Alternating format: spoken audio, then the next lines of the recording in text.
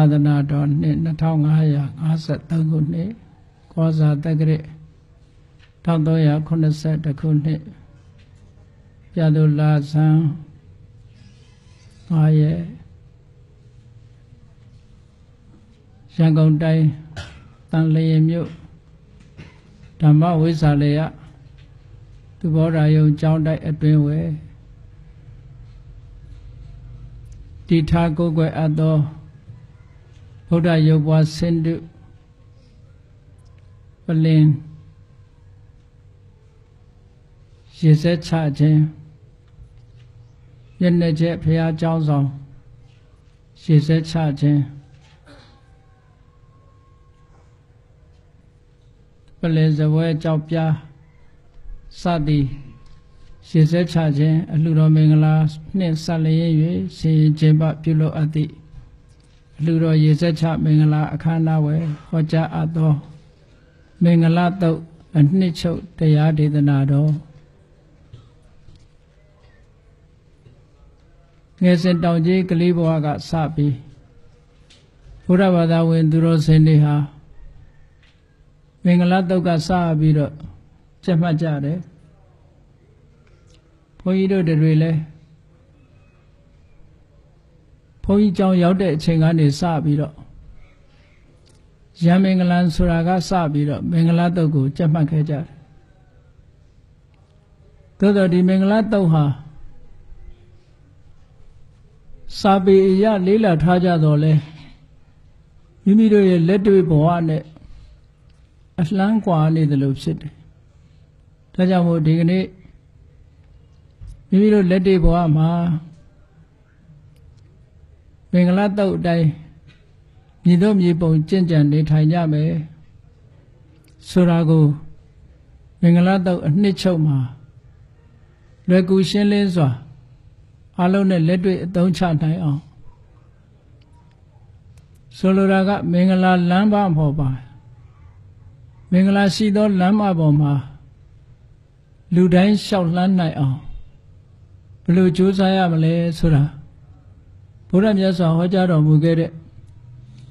မင်္ဂလာတုတ်ကိုလက်တွေ့ဘဝနဲ့ဆက်ဟပ်ပြီးတော့ဟောကြားရနာကြားရမှာဖြစ်ပါတယ်ဒါကြောင့်မို့မဟောခင်မနာခင်ဘုရားမြတ်စွာရဲ့မဟာကရုဏာဂုဏ်ကိုအာယုံပြုကာတိကျုဖွဲ့ဆိုအပ်သောဝန္ဒနာပနာမအာတိတဂါထာကိုရှေးဥစွာရွတ်ဆိုပူဇော်ခြင်းဖြင့်ဘုရားကိုအာယုံပြုကြရအောင်ယောကပ္ပကောတိဟိပိအပမေယံကာလံကရွန်တောတိဒုက္ခရာနိခေရံကတောလောကဟိတာယနာထောနမောမဟာကာရုဏိကတတတ္တာယောနာထောဝိနိယမြာစွာတတ္တဝါဤချမ်းသာစီးပွားလိုလားတောင်းတအကုန်ပေါင်းခါသဖြင့်နာထမြညာခြင်းရှင်တော်မြတ်ဖရာသည်ကပ္ပကောတိဟိပိဂရေကဘာအရေးအတွက်သင်္ချာတို့ဖြင့်တော်လဲအဘေမေယံရေတွေ့တိုင်းတာဖော်ပြခြင်းငါမစွမ်းနိုင်ပါသောကာလံလေးအသင်ချေသိမ့်နေကဘာရှိကြသောကာလပတ်လုံးလောကဟိတယတတ္တလောကဤအကျိုးစီးပွားအလုံးငါအတိဒုက္ခရာနိဥ္စာတဲ့ချေလဲအင်္ဂါမေတ္တာကြီးမာသမိတာနှင့်တထာဇနီစွန်ကြီးကြီးဟုចេတိထဝေငါးသွဲအစုအလွန်ခဲရင်တော်မူတို့ကိုကရွန်တော်ဖျားဖြစ်ရန်ဤတန်ကျိုးကုတ်အာထုတ်တော်မူရသည်ဖြစ်၍ခေရန်လက်ချေမျက်လုံးအသက်ဆုံးလည်းရဲ့နှလုံးစိတ်ဝံကိုရောဤပင်မခြင်းတို့ကတောဘဝတဏ္ဍကျိန်ဖန်များစွာရောက်တော်မူခဲ့ရရှာလိပြီမဟာကရုဏီကတတတ္တဝါများယင်ဝဲသားကဲ့သို့တနာချစ်ခင်မဟာကရုဏာရှင်ဖြစ်တော်မူသောတသနာထသောဝိနည်းများစွာတတ္တဝါဤချမ်းသာစီးပွားလိုလားတောင်းတဂုံပေါင်းခသဖြင့်နာထမြညာထိုးရှင်တော်မြတ်ဖရာအားနမောယုတိပြောင်းပြောမှန်ကိုလျော်၍ ကရောယုကျိုးရှိခိုးခြင်းသည်အထုဘဝတုစင်စစ်မသွေဖြစ်ပါစေတည်း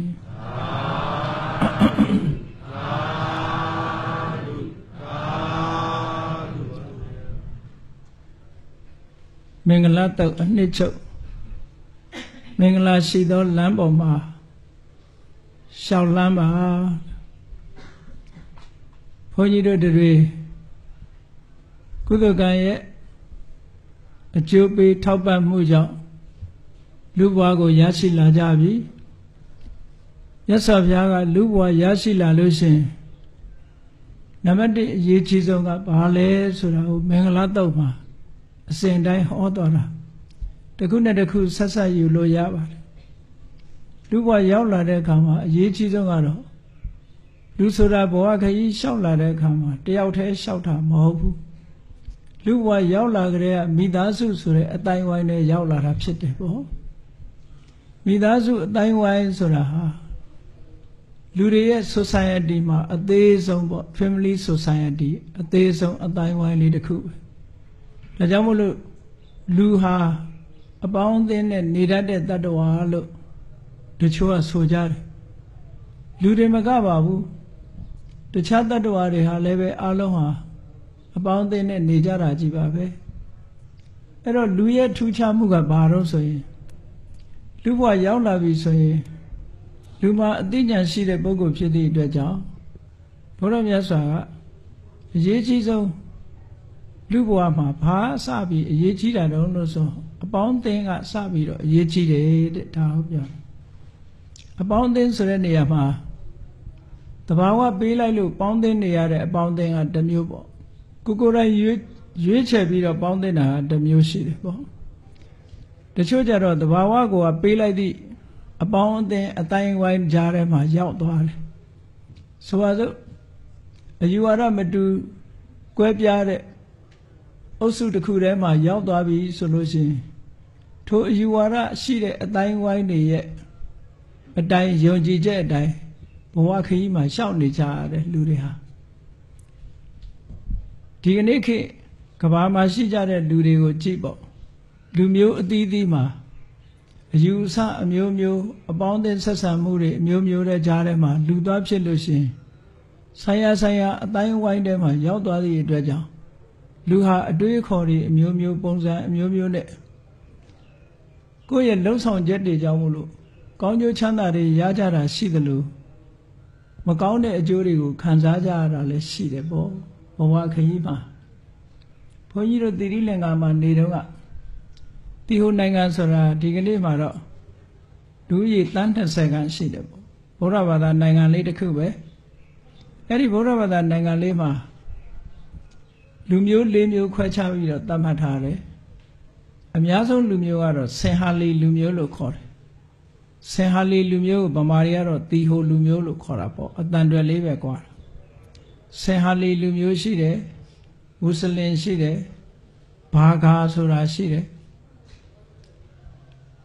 နော်မွတ်စလင်ရဲ့ဆင်ဟာလီရဲ့ဘာဂါရဲ့တမီရဲ့လို့လူမျိုး၄မျိုးရှိတယ် official အနေနဲ့အတိအမှတ်ပြုထားတာ၄မျိုးရှိတယ်အဲ့ဒီထဲမှာဒီစရင်ထဲမှာမဝင်တဲ့လူမျိုးတစ်မျိုးရှိသေးတယ်အဲ့ဒါကဘာတော့ဆိုရင်ဝဲဒလို့ခေါ်တဲ့ Aborigine ကျွန်းနေလူမူလကျွန်းနေလူရိုင်းနေအဲ့လိုလူမျိုးလည်းရှိသေးတယ်သူကလူဦးရေအမတန်နဲတယ်တောတွေတောင်တွေထဲမှာပဲနေတယ်အဝတ်မဝတ်ဘူးတောထဲမှာပဲဒီနေစဉ်တောင်ကြီးကလေးဘဝကလေးကဘာသင်တော့ဆိုရင်မြပြစ်တာသင်တယ်လှန်ထိုးတာသင်တယ်အကောင်လေးဖမ်းပြီးတော့တပ်ဖြတ်နည်းတွေသင်တယ်ဒါပဲရှိတယ်သူတို့မှာနော်ဆိုပါစို့လူဘဝရောက်လာပြီဆိုလို့ရှိရင်လူဟာမွေးလာကြတဲ့က society တခုမှမွေးလာသည့်အတွက်ကြောင့်အဲ့ဒီ society တခုကမကောင်းဘူးဆိုလို့ရှိရင်တဘဝလုံးကောင်းနိုင်စရာအကြောင်းမရှိတော့ဘူးလေခုနလိုဆိုပါစို့ဝဲဒဆိုတဲ့လူမျိုးထဲမှာသွားပြီးတော့ဖြစ်မယ်ဆိုလို့ရှိရင်ဘုန်းကြီးတို့တွေဟာတစ်သက်လုံးတောထဲမှာနေပြီးတော့တတ္တဝါတွေအသက်တပ်ဖြတ်ပြီးတော့စားတော့လို့မိမိဘဝကိုယက်တည်အောင်ကြိုးစားပြီးနောက်ဆုံးဟာဘဝတစ်ခုဆုံးသွားကြမှာပဲအဲ့တော့ဒါကဘဝက ကန်ကြမာကပေးလိုက်တဲ့အတိုင်းဝိုင်းတစ်ခုပေါ့ကန်ကြမာကပေးတာမဟုတ်ဘဲနဲ့တခါတရံကြတော့ဒီမိမိအတိုင်းဝိုင်းထဲကနေပြီးမိမိရွေးချယ်ပေါင်းတဲ့ဆက်ဆံတဲ့ပုဂ္ဂိုလ်တွေရဲ့အကျင့်စာရိတ္တမကောင်းမှုကြောင့်မကောင်းတဲ့လူနဲ့ပေါင်းပြီးသည့်အတွက်ကြောင့်ဒုက္ခရောက်ကြတဲ့ပုဂ္ဂိုလ်တွေလည်းပဲဒီကနေ့ခေတ်နေရာတိုင်းမှာရှိတာပဲပေါ့နော်အဲ့တော့မြတ်စွာဘုရားကဒါကြောင့်မလို့မင်္ဂလာတုတ်မှာအသေဝနာစဘာလနံပဏိတနိစသေဝနာလူလောကရောက်လာပြီဆိုလို့ရှိရင်ပေါင်းတဲ့ရေးဟာအမတန်မှအရေးကြီးတယ်အတိုင်းဝိုင်းဟာအမတန်မှအရေးကြီးတယ်လို့ဆိုလို့အဲ့တော့ကံကပေးလိုက်တဲ့အတိုင်းဝိုင်းတွေကယုံထွက်ဖို့ဆိုတာတော့အမတန်မှခဲပါတယ်တာမန်စိတ်နေစိတ်ထားနဲ့တာမန်အသိဉာဏ်မျိုးနဲ့ယုံထွက်နိုင်မှုတော့မရှိဘူးပေါ့တော်တော်ခဲပါတယ်အဲ့ဒါကြောင့်မို့လို့မွေးကလေးကကောင်းတဲ့အပေါင်းအသင်းတွေရောက်ဖို့ဟာဘုန်းကြီးတို့တွေဟာဆူတောင်းရမှာပဲเนาะစိတ်နေစိတ်ထားနဲ့ဥတည်ချက်ထားကြရမှာပဲအေးလက်ရှိဘဝရောက်လာတဲ့အခါကျတော့လေပေါင်းသင်းဆက်ဆံတာဟာလူဘဝမှာသိအရေးကြီးတယ်တဲ့အရေးကြီးဆုံးကဘာလလို့ဆိုတဲ့အသိဉာဏ်ကင်းမဲ့တဲ့ပုဂ္ဂိုလ်တွေနဲ့မပေါင်းသင်းမိဖို့အတူမနေမိဖို့မဆက်ဆံမိဖို့ပဏိတလို့ဆိုတဲ့အသိဉာဏ်ရှိတဲ့ပုဂ္ဂိုလ်တွေနဲ့ဆက်ဆံဖို့အဲ့ဒီလိုဆက်ဆံမှုကိုအကြောင်းပြုပြီးတော့ဘာလနဲ့ဆက်ဆံမိတဲ့ပုဂ္ဂိုလ်တွေဟာဒီဘဝခရီးမှာလည်းပဲဒုက္ခအမျိုးစုံကြုံတွေ့ကြရတယ်သူညာရှိသူတော်ကောင်းတွေနဲ့ဆက်ဆံမိရတဲ့ပုဂ္ဂိုလ်ကြတော့ဘဝမှာလည်းအေးချမ်းတယ်နောက်ဘဝမှာလည်းပဲချမ်းသာဒုက္ခရတယ်ဆိုတဲ့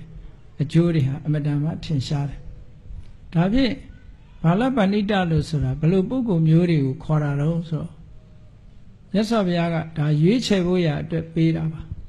ရွေးချယ်ဖို့ရာကြတော့မကောင်းတာတွေးမကောင်းတာပြောမကောင်းတာလုပ်တဲ့ပုဂ္ဂိုလ်ဘာလလို့သတ်မှတ်တယ်ကောင်းတာတွေးကောင်းတာ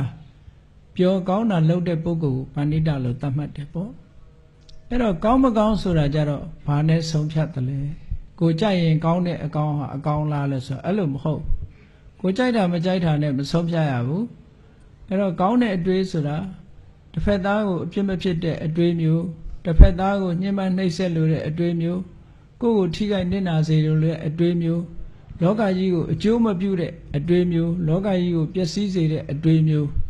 အပြောမျိုးအလောက်ကန်မျိုးတွေဟာမကောင်းဘူးလို့သတ်မှတ်ရမယ်အများအတွက်အကျိုးဖြစ်တဲ့အတွေးအများအတွက်အကျိုးဖြစ်တဲ့အပြောအများအတွက်အကျိုးဖြစ်မဲ့အလုပ်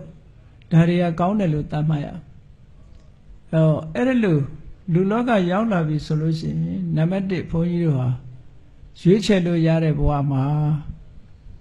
ပေါင်းသဆက်ဆံရေးနဲ့ပတ်သက်ပြီးတော့ရွေးချယ်ဖို့လိုအပ်တယ်လို့မြတ်စွာဘုရားပထမဆုံးမင်္ဂလာခရီးကိုစတင်လျှောက်လှမ်းဖို့ရာအတွက်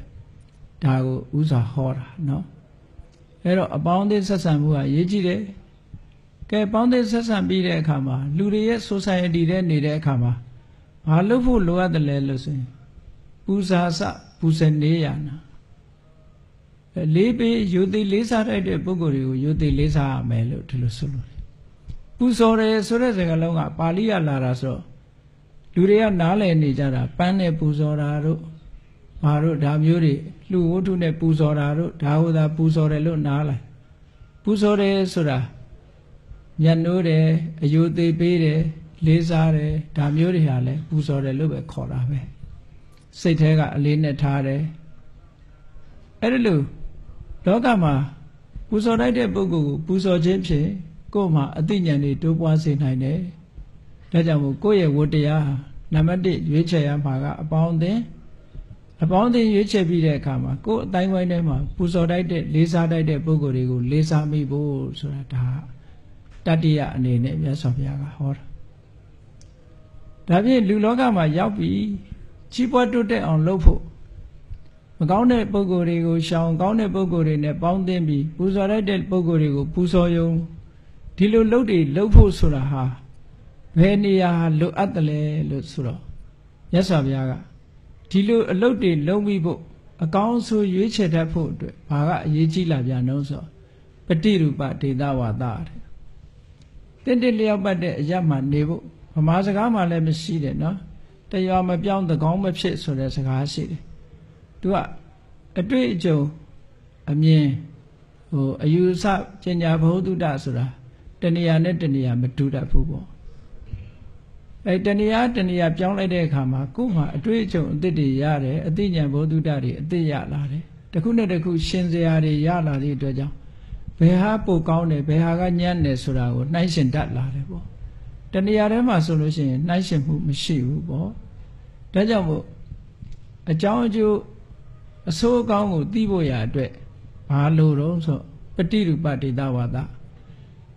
နေရာရွေးချယ်ပြီးတော့နေဖို့လိုအပ်တယ်နေရာရွေးချယ်ရမယ်ဆိုတာဘာအတွက်ရွေးချယ်ရတာတော့ဆိုရင်ကိုယ့်ရဲ့ရည်ရွယ်ချက်အတိုင်းပဲပညာရေးတိုးတက်ဖို့အတွက်ရွေးချယ်မှာလားစီးပွားရေးအတွက်ရွေးချယ်မှာလားကျန်းမာရေးအတွက်ရွေးချယ်မှာလားဆိုင်ရာသူတော်ကောင်းတရားတွေကျင့်ကြံကြိုးကုပ်အားထုတ်ပြီးတော့နိဗ္ဗာန်ချမ်းသာကိုရဖို့ရနေရာအတွက်ရွေးချယ်မှာလားလို့ဆိုတာသူ့နေရာနဲ့သူရွေးချယ်ဖို့လိုအပ်တယ်ပေါ့ကျမ်းမာရေးအတွက်ဆိုလို့ရှိရင်ဆေးရုံတို့ဆေးကုမဲ့ဆရာတို့ဇာတိဥဒုကောင်းတဲ့နေရာတို့ဒါမျိုးရွေးချယ်ပြီးတော့နေကြမှာကြီးပွားတိုးတက်လူတဲ့ပုဂ္ဂိုလ်ပညာရေးအတွက်ဆိုလို့ရှိရင်ဆရာကောင်းသမားကောင်းရှိတဲ့ပုဂ္ဂိုလ်နေရာဌာနတို့ကျောင်းရှိတဲ့နေရာဌာနတို့ပညာသင်လို့ရတဲ့နေရာမျိုးတို့ရွေးချယ်ပြီးတော့နေကြဒါကြောင့်မလို့အဲ့ဒါလိုရွေးချယ်ပြီးတော့နေနိုင်တဲ့ပုဂ္ဂိုလ်တွေဟာလောကမှာကြီးပွားတိုးတက်သွားတာတွေအများကြီးပဲရှိတယ်ပေါ့မရွေးချယ်ပဲနဲ့ဒီတိုင်းပဲကြာရအတိုင်းနေလိုက်တဲ့ပုဂ္ဂိုလ်တွေじゃကြီးပွားတိုးတက်မှုအားနည်းသွားတယ်ဒါကြောင့်မို့မြတ်စွာဘုရားကနေရာဒေသကိုရွေးချယ်ရမယ်တဲ့ကိုယ်နဲ့တင့်တယ်လျောက်ပတ်တဲ့နေရာရွေးချယ်ရမယ်အဲ့တော့ပညာရေးအတွက်ရွေးချယ်တယ်စီးပွားရေးအတွက်ရွေးချယ်တယ်ဆိုလို့ရှိရင်လည်းစီးပွားလုံးလို့ကောင်းတဲ့နေရာမျိုးရွေးချယ်ပြီးတော့ရွှေ့ပြောင်းပြီးတော့နေထိုင်ကြရမယ်သူတော်ကောင်းတရားကျင့်ကြံကြိုးကုပ်အားထုတ်ဖို့ဆိုလို့ရှိရင်တရားဓမ္မဟောပြောနိုင်တဲ့ပုဂ္ဂိုလ်တို့တရားထုတ်ခွင့်ရတဲ့နေရာမျိုးတို့တရားလိုက်စားလို့ရတဲ့နေရာမျိုးဒီလိုဟာမျိုးရွေးချယ်နေရအဲ့ဒါကိုဆိုလိုတယ်မြတ်စွာဘုရားကပฏิရူပဒေတာပါအဲ့ဒါလိုရွေးချယ်ပြီးမဲ့လို့လောကမှာလူတွေဟာအရေးကြီးဆုံးတစ်ခုကဘာလို့ဆိုရင်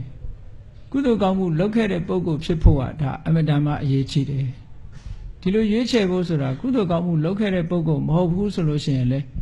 အခွင့်မသာပြန်ဘူးဒါကြောင့်မို့ပုဗ္ဗေစကတပုညတာလို့မြတ်စွာဘုရားဆက်ဟောတာကုသိုလ်ကောင်းမှုလုပ်ခဲ့တဲ့ပုဂ္ဂိုလ်ကြတော့သူများတဲ့လည်းအသိဉာဏ်ရှိတယ်ပေါ့အချိန်တွေကောင်းနေနဲ့လည်းကြုံရတတ်တယ်ပေါ့ဒါကြောင့်မို့လို့ပုဗ္ဗေစကတပုညတာကုသိုလ်ကောင်းမှုရှိခဲ့တဲ့ပုဂ္ဂိုလ်ဖြစ်ဖို့လေလိုအပ်တယ်အဲ့ဒါလို့ရှိခဲ့တဲ့ပုဂ္ဂိုလ်ဖြစ်မှလည်းပဲလောကကြီးမှာကြီးပွားတိုးတက်မှုဟာအပြည့်အဝရနိုင်တယ်ပေါ့ပုဗ္ဗေစကတပုညတာရှိလာပြီးတဲ့နောက်မှာအရေးကြီးဆုံးနောက်ထပ်ကိုယ်တဏ္ဍာမှာရှိရတဲ့မင်္ဂလာတရားတစ်ခုကဘာလို့ဆိုရင်အတ္တသမ္မာပဏိတိတဲ့ကိုကောင်းအောင်ထားနိုင်မှုကိုယ်စိတ်လေးကိုပြုပြင်ပေးမှုဒါအမတန်မှအရေးကြီးတယ်မြတ်စွာဘုရားက14ပါးဆိုပြီးတော့ဟောတာရှိတယ်လောကမှာကြီးပွားတိုးတက်ဖို့ရအတွက်14မျိုးရှိတယ်တဲ့14မျိုးဆိုတာဘာလဲဆိုရင်ဆက်ဆိုတာဒီနေရာမှာတစ်ခုနဲ့တစ်ခုဆက်ပြီးတော့လဲပတ်သွားတဲ့အရာကိုဆက်လို့ခေါ်တာပါနံပါတ်1ကပฏิရူပဒေတာဝါဒတင့်တယ်လျောက်ပတ်ကောင်းမြတ်တဲ့အရာမှာနေခြင်းနံပါတ်2ကတပ္ပုရိတုပနေတ္တလူတော်လူကောင်းနဲ့ပေါင်းမိခြင်းနံပါတ်3ကအတ္တတမ္မာပဏိတိကိုပြုပြင်ပြီးတော့ကြိုးစားအထုတ်ခြင်းနံပါတ်4ကပုဗ္ဗေစကတပုညတာကုသိုလ်ကောင်းမှုလုပ်ခဲ့တဲ့ပုဂ္ဂိုလ်ဟာတဲ့ကုသိုလ်ကောင်းမှုရှိခဲ့ပြီဆိုလို့ရှိရင်တင့်လျောက်ပတ်တဲ့နေရာကိုရောက်တယ်တင့်လျောက်ပတ်တဲ့နေရာကိုရောက်တဲ့ပုဂ္ဂိုလ်ဟာသူတော်ကောင်းနဲ့တွေ့တယ်သူတော်ကောင်းနဲ့တွေ့တဲ့ပုဂ္ဂိုလ်ဟာကိုပြုပြင်ထိမ့်သိမ့်ပြီးတော့နေတတ်ထိုင်တတ်လာတယ်လို့အဲ့ဒီလိုပြုပြင်ထိမ့်သိမ့်ပြီးနေတတ်လာတယ်ဆိုလို့ရှိရင်ပဲကုသိုလ်ကောင်းမှုတွေတခါဆက်ပြီးတော့လုပ်ပြန်တယ်လုပ်သည့်အတွက်ကြောင့်ပฏิရူပဒေတာကိုရောက်ပြန်တယ်ပฏิရူပဒေတာရောက်ရင်သူတော်ကောင်းတွေနဲ့တွေ့ပြန်တယ်အတ္တတမ္မာပဏိတိဆိုတဲ့ကိုကောင်းအောင်ထားတတ်သွားတယ်မင်္ဂလာတရားတော်ဟာတစ်ခုနဲ့တစ်ခုဆက်ပြီးတော့မြတ်စွာဘုရားကဟောသွားတာပါဒါဘဝခရီးလျှောက်ပြီးဆိုကြတဲ့ကောတို့တွေနေတဲ့ထိုင်တဲ့နေရာဟာတို့နဲ့ပฏิရူပဖြစ်ခဲ့လားဆင်ခြင်စဉ်းစားရမယ်ပေါ့ပฏิရူပဖြစ်ပြီးဆိုလို့ရှိရင်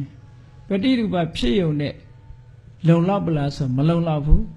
လုံလောက်ဖို့အတွက်ဘာလုပ်ဖို့လိုလဲဆိုရင်ကိုယ့်ပေါ်မှာမူတည်တာကအတ္တတမ္မာပဏိတိတဲ့ ကိုကောင်းအောင်ထားကိုကောင်းအောင်ထားတယ်ဆိုတဲ့အဓိပ္ပာယ်ကဘာလဲလို့ဆိုရင်ကို့မှာ၅ပါးသီလမပြည့်စုံသေးဘူးဆိုရင်ပြည့်စုံအောင်လေ့ကျင့်မယ်တရားစွမ်းအားတွေနည်းနေသေးတယ်ဆိုရင်တရားစွမ်းအားတွေပြည့်အောင်လုပ်မယ်ကိုချင်းတရားတွေအားပြော့နေအားကောင်းလာအောင်လုပ်မယ်ဘာသာတရားနဲ့ပတ်သက်ပြီးဘ ਹੁ တုတ္တတွေနည်းနေမယ်ဆိုလို့ရှိရင်ဘ ਹੁ တုတ္တစီးပူးရမယ်ကိုယ့်ရဲ့ဒီအများအကျိုးဆောင်ရွက်မှုတွေအားပြော့နေသေးတယ်ဆိုလို့ရှိရင်လည်းကြိုးစားအားထုတ်ကြရမယ်မကောင်းတဲ့စိတ်ထားတွေကိုတွန်းလှန်ဖယ်ရှားဖို့ကောင်းတဲ့တရားတွေကိုကြိုးစားအားထုတ်ဖို့ဆိုတဲ့ဝိရိယတရားတွေရောပါနေသေးတယ်ဆိုလို့ရှိရင်လည်းတိုးအောင်လုပ်တယ်အသိပညာတွေနည်းပါးနေသေးတယ်ဆိုရင်လည်းရအောင်လုပ်တယ်အဲ့ဒါဟာအတ္တသမပဏိတိပဲကိုကောင်းအောင်ထားတယ်ဆိုတာကိုအဆင့်မြင့်လာအောင်ကြိုးစားအားထုတ်တာပါပဲကောင်းပြီအဲ့ဒီလိုမင်္ဂလာလမ်းမပေါ်မှာရှောက်လန်းလို့ကိုကောင်းအောင်ထားတတ်ပြီးထားတတ်အောင်ဘာတွေလုပ်ဖို့လိုသလဲဒီတိုင်းသူ့ဟာသူထားတတ်လာမှာမဟုတ်ဘူးဒါကြောင့်မို့မြတ်စွာဘုရားကနောက်ဆက်ပြီးဟောတာကဘာဟုတ်သစ္စင်စာဘ ਹੁ တုတ္တစီးပူးပါဘ ਹੁ တုတ္တဆိုတာအခုလိုတရားတွေမှာတရားတွေများများနာတယ်တရားစာအုပ်တွေဖတ်တယ်တရားတွေဆွေးနွေးတယ်မိတ်ဆွေသင်္ကားတွေနဲ့ကောင်းလို့ရရာတွေပြောကြတယ်ဒါတွေကဘ ਹੁ တုတ္တစီးပူးတယ်လို့ခေါ်တယ်ပေါ့ဆိုင်ရာဘ ਹੁ တုတ္တပဲဘ ਹੁ တုတ္တမျိုးစုံစီးပူးအထောက်ကြရတယ်လောကမှာဘ ਹੁ တုတ္တတွေရှိပြီးတော့ဒီစာဝတ်နေပြည့်စုံဖို့အတွက်လည်းပဲမြတ်စွာဘုရားကသိပ္ပတဲ့လက်မှုပညာတို့နှုတ်မှုပညာတို့ဘဝယတ္တိရေးအတွက်ဒါတွေလည်းသင်ကြားရမယ်တဲ့လူလောကလူရလို့ရောက်လာရင်ဘာဟုတ်တဲ့သင်္စသိပ္ပင်္စဝိနယောစသူသိခိတော်လူတွေရဲ့စည်းကမ်းဝိနည်းကိုလည်းလိုက်နာတတ်ရမယ်ဆိုပါစို့နိုင်ငံတော်အစိုးရတွေကထုတ်ပြန်ထားတဲ့ဥပဒေတွေရှိတယ်လောကလူကျင့်ဝတ်တွေရှိတယ်အဲ့ဒါတွေကိုလည်းသင်ကြားထားရမယ်တဲ့ဥပဒေတွေကိုနားလည်ရမယ်လေးစားရမယ်လိုက်စားရမယ်လူကျင့်ဝတ်တွေကိုလေးစားရမယ်အဲ့ဒါတွေကိုဥပဒေဆိုတာကမသိလို့ကျွလွန်ပြီးတာပါလို့ပြောလို့မရဘူးသူကသိအောင်လုပ်ရမယ်အဲ့ဒါကိုပြောတာဝိနယောစသူသိခိတော်လောကမှာကြီးပွားတိုးတက်ဖို့အတွက်မြတ်စွာဘုရားဒီမင်္ဂလာတုတ်ကိုအခြေခံအားဖြင့်ဟောထားတာအဲ့ဒီလိုအချက်လက်တွေပြည့်စုံမှသာလင်အတ္တသမပဏိတိကိုကောင်းအောင်လုပ်နိုင်မှာဖြစ်ပါတယ်တဲ့ဝိနယောစသူသိခိတော်သူဘာတိတာစယာဝါစာလောကမှာလူတွေဆက်ဆံရေးမှာအရေးအကြီးဆုံးကဒီအပြောဆိုပဲလောကမှာလူတွေတယောက်နဲ့တယောက်ချစ်ခင်နဲ့စီယုံမှုဖြစ်တာလည်းပဲပြောဆိုတတ်လို့ပဲကွဲပြားသွားကြတာလည်းပဲအပြောဆိုမတတ်လို့ပဲဒီပြောဆိုခြင်းတစ်ခုဟာအမတန်မှထိရောက်တယ်ဒါကြောင့်မို့သူဘာတိတာစယာဝါစာစကားကောင်းပြောတတ်နိုင်ရမယ်ဒါဖြင့်စကားကောင်းပြောတယ်ဆိုတာဘယ်လိုဟာမျိုးပြောတာလဲလို့ဆိုလို့ရှိရင်မြတ်စွာဘုရားကဟောထားတာလေးတွေရှိတယ်စကားပြောတော့မယ်ဆိုလို့ရှိရင်စကားဆိုတာပါဇက်ဆိုတာစကားပြောဖို့နဲ့စားဖို့ထားတယ်လို့ဆိုတာဟုတ်တယ်ပါဇက်ရဲ့အသုံးချတာကစကားပြောဖို့နဲ့စားဖို့ပဲသို့တော့ပြောစရာဆိုစရာတွေဟာစီကံကလနာမရှိရှောက်ပြောလို့ရမလားလို့ဆိုမရဘူးတဲ့မြတ်စွာဘုရားကသူဘာတိတကောင်းတဲ့စကားမျိုးဖြစ်အောင်ဘာလုပ်ရမလဲဆိုတော့စီကံချက်ထားတာကကိုဒိဋ္ဌံထားကာလေနဝက္ခမိနောအကာလေနငါစကားပြောရင်ပြောတဲ့အချိန်မှာပြောမယ်မပြောတဲ့အချိန်မပြောပါဘူးဟုတ်လားဘာဖြစ်လို့တော့ဆိုရင်စကားကောင်းမယ်ဖြစ်စေမပြောတဲ့အချိန်သွားပြောမိလို့ရှိရင်စကားကောင်းမဖြစ်တတ်ဘူးတဲ့ဒါကြောင့်မို့စကားပြောရင်ပြောတဲ့အချိန်ပဲပြောမယ်မပြောတဲ့အချိန်မပြောဘူးပြောတဲ့အချိန်မပြောတဲ့အချိန်ဆိုတာတော့အသိဉာဏ်နဲ့ရွေးချယ်ရမယ်ပေါ့အေးပြောတဲ့အချိန်ရောက်လို့ပြောပြီဘယ်လိုပြောမလဲဆိုလို့ရှိရင်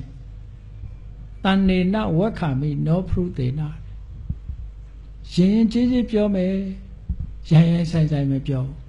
စကားဟာပြောတဲ့စကားပြောပြီပဲလို့ရင်ကြီးမပြောဘဲနဲ့ရိုင်းဆိုင်ပြောလို့ရှိရင်လေထိုစကားကောင်းမဖြစ်ပြန်ဒါကြောင့်မို့ရင်ကြီးပြောမယ်ရိုင်းဆိုင်မပြောဘူး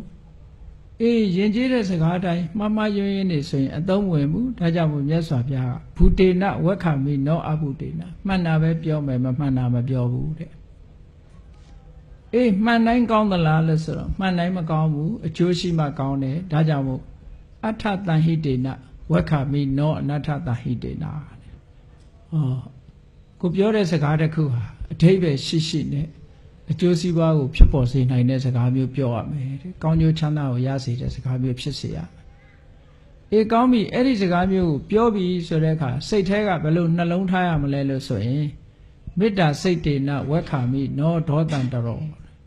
Mida say ne Piome, daughter say never Bio. The Chua. Say so name my daughter Tadamo, the Chua among the Yaja, Chowdona, she did. Cookie Piojara, a chon ne mares, no?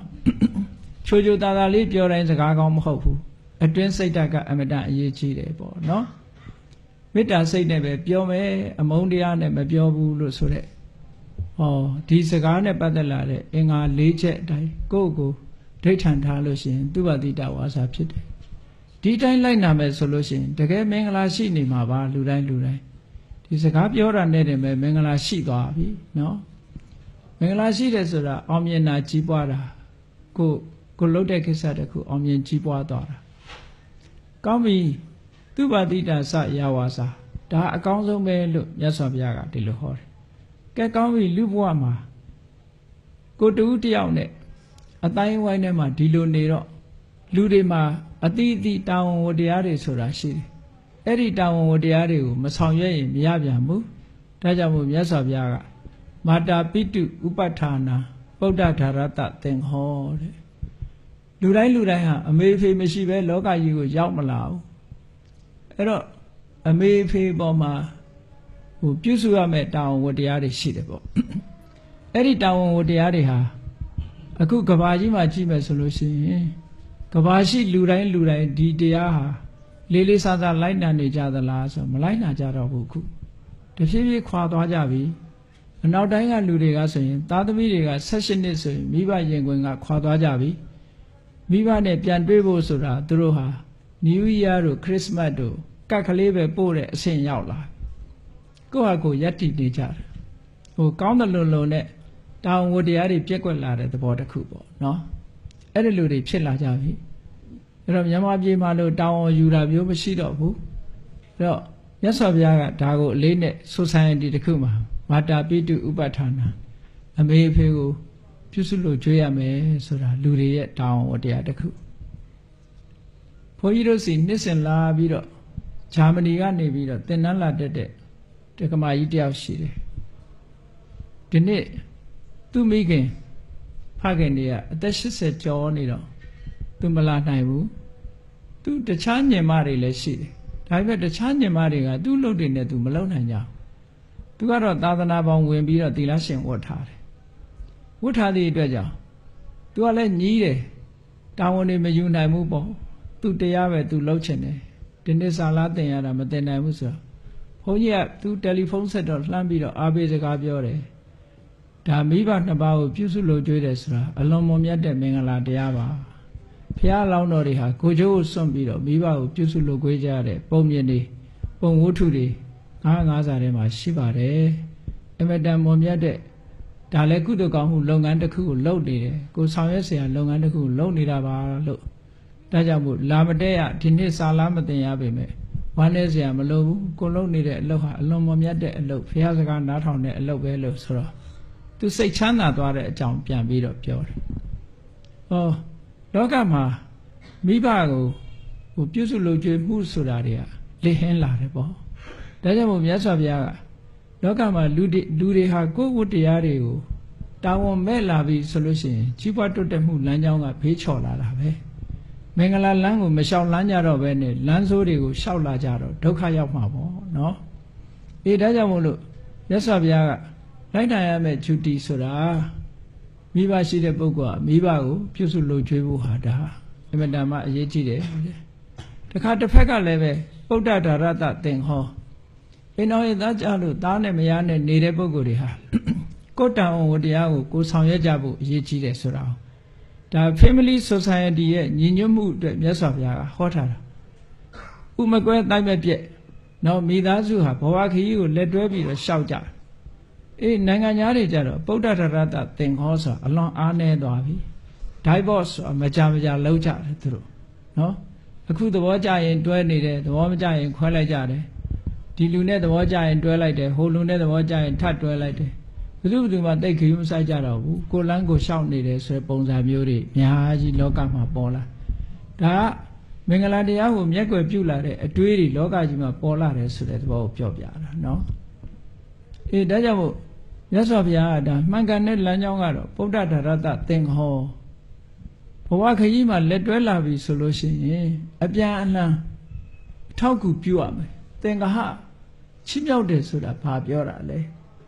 ချီးမြှောက်တယ်ဆိုတာနီလန်း၄သွယ်ရှိတယ်နံပါတ်1ကဒါနပေးတာကမ်းတာနံပါတ်2ကပိယဝါစာကျင်နာတဲ့စကားမျိုးပြောတာနံပါတ်3ကအဋ္ဌစရိယာကိစ္စဝိစ္စကိုဆောင်ရွက်ပေးတာနံပါတ်4ကတမာနတ္တတာကိုယ်နဲ့ဓာတ်ဥထားပြီးတော့ဆက်ဆံတာအဲ့ဒါဟာသင်္ဃဟလို့ခေါ်တယ်သင်္ဃဝတ္ထု၄ပါးစုစည်းထားတယ်လူတွေဟာတယောက်နဲ့တယောက်မေတ္တာနှောင်ကြိုးစုစည်းဖို့ဆိုတာတဦးနဲ့တဦးပေးသင်ကမ်းသင်တာကိုပေးရကမ်းရတယ်နော်ပေးယုံကမ်းယုံနဲ့တည်းမရဘူးဘာလို့ရတော့ဆိုရိုင်းဆိုင်နဲ့ရိုင်းပြတဲ့စကားမျိုးပြောရင်လည်းစိတ်ထိခိုက်တတ်တယ်ဒါကြောင့်မို့ကျင်နာတဲ့စကားပြောရမယ်သူ့အလုပ်ကိုယ့်အလုပ်ခွဲခြားထားပြီးဝိုင်းမလုပ်ဘူးဆိုလို့ရှိရင်လည်းပဲစိတ်ဓာတ်တွေကြတတ်တယ်ဒါကြောင့်မို့သူ့အလုပ်ကိုယ့်အလုပ်မရွေးပဲနဲ့သူကိစ္စရှိရင်လည်းဝိုင်းလုပ်တယ်ကိုယ်ကိစ္စရှိရင်လည်းဝိုင်းလုပ်တယ်အဋ္ဌစရိယာနောက်ပြီးတော့ကိုယ်နဲ့ဓာတ်ဥထားတချို့က look down လုပ်တာဆိုတာထင်သေးပြီးတော့ဆက်ဆံတာမျိုးတွေဖြစ်လာလို့ရှိရင်တူနဲ့တူမေတ္တာပြတ်တတ်တယ်တဲ့ဒါကြောင့်မို့ဗုဒ္ဓဒါရတသင်္ဃဟောဆိုတာဒါတွေကိုပြောလို့တာနော်တခုတည်းတည်းမဟုတ်ဘူးငွေကြေးထောက်ပံ့တာလေးတခုတည်းတည်းဗုဒ္ဓဒါရတသင်္ဃဟောမဟုတ်ဘူးကျင်နာတဲ့စကားပြောရမယ်ကိစ္စဝိစ္စရှိရင်ဆောင်ရွက်ပေးရမယ်ကိုယ်နဲ့ဓာတ်ဥထားဆက်ဆံရမယ်ဆိုရင်အဲ့ဒါလိုပေါင်းတင်ဆက်ဆံခြင်းဖြင့် family society ဆိုတဲ့လူအဖွဲ့အစည်းကြီးတစ်ခုခိုင်ခိုင်မာမာကြီးဖြစ်သွားနိုင်တယ်ခိုင်မာနေသည့်အတွက်ကြောင့်အန္တရာယ်တွေဘာတွေကြာရောက်လာတဲ့အခါကျတော့စုပြီးတွန်းလှန်နိုင်တာပေါ့ကြံ့ကြံ့ခံနိုင်တာပေါ့တောကဖြစ်เสียဆိုရင်လည်းဝိုင်းပြီးတော့ဖြည့်ရှင်းပေးတယ်လူဆိုတာတယောက်တည်းဆိုရင်အားငယ်တယ်ပေါ့အများနဲ့အတိုင်းဝိုင်းနဲ့ဆိုရင်အင်အားတွေပြည့်လာပြီးတော့အခက်ခဲတွေကိုကျော်လွှားနိုင်တယ်ဒါတွေကိုရည်စူးပြီးတော့မြတ်စွာဘုရားဟောထားတာဗုဒ္ဓဒါရတသင်္ဃဟောအနာကုလသကမ္မန္တာအလုတ်လုတ်တဲ့အခါမှာတည်တည်တတ်တတ်လှုပ်ဖို့လိုတယ်ကိုလှုပ်သည့်အလုတ်ကပြဿနာတွေခဏခဏတက်တာမျိုးမဖြစ်စေရဘူးလို့ဆိုလို့တချို့ကအလုတ်ကိုမသေးမတတ်လှုပ်သည့်အတွက်ကြောင့်ပြဿနာတက်လာတာမျိုးတွေဖြစ်တယ်ကြိုးစားအထောက်မှုရောနေသည့်အတွက်ကြောင့်ပြဿနာတက်လာတာမျိုးတွေရှိတယ်ဆိုပါစို့တခုလှုပ်တယ်ဆိုလို့ရှိရင်စိတ်ဆက်ဆက်လှုပ်ဖို့လိုအပ်တယ်ပေါ့ဘာလေးပဲလှုပ်လို့ဥပမာပဲ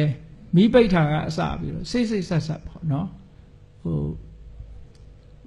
ဘယ်ကိစ္စပဲဖြစ်ဖြစ်ပေါ့အိမ်မှာတကားပိတ်တာကစပြီးအကုန်လုံးစိတ်ဆက်ဆက်လှုပ်လို့ရှိရင်ဘာမှပြဿနာမဖြစ်နိုင်ဘူးတချို့ကအဲ့ဒီအမှတ်တမဲ့လှုပ်လိုက်ပြီဆိုလို့ရှိရင်အဲ့ဒီကနေအမှတ်တမဲ့ကနေပြီးတော့ပြဿနာတွေတက်လာတတ်တယ်ဒါကြောင့်မို့မြတ်စွာဘုရားအနာကုလကမ္မန္တာကိုလှုပ်တဲ့အလုပ်ဟာစိတ်ဆက်သေးချတဲ့အလုပ်မျိုးလုပ်ပါလို့ဒါမြတ်စွာဘုရားကအခြေခံကနေစပြီးတော့မင်္ဂလာတရားတွေကိုဟောနေတာကဲကောင်းပြီအဲ့ဒါလို့လှုပ်တဲ့အခါမှာဘာတွေလိုအပ်တယ်လဲလူလောကမှာလိုအပ်တာလေးတွေဆက်ပြီးတော့ပြောဖို့လို့ဒါနိစ္စဓမ္မစရိယာနိစ္စညာတကာနိစ္စသင်္ခောတယ်လှုပ်တဲ့လှုပ်ထိုက်တာလေးတွေကဒါနဆိုတာပေးတာကမ်းတာစွန့်တာကျဲတာပေးတာကမ်းတာဒါနလို့ဆိုလို့ရှိရင်အလှကြီးတန်းကြီးလုံးမှဘုန်းကြီးเจ้าတွေလှူမှဒါနတွေလို့မဟုတ်ဘူးကိုယ်အိမ်နီးနားချင်း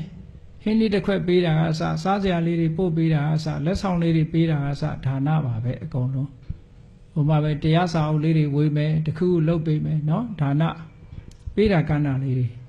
ဒါနိစ္စဓမ္မစရိယဆိုတာကိုချင်းတရားနဲ့ပတ်သက်လာလို့ရှိရင်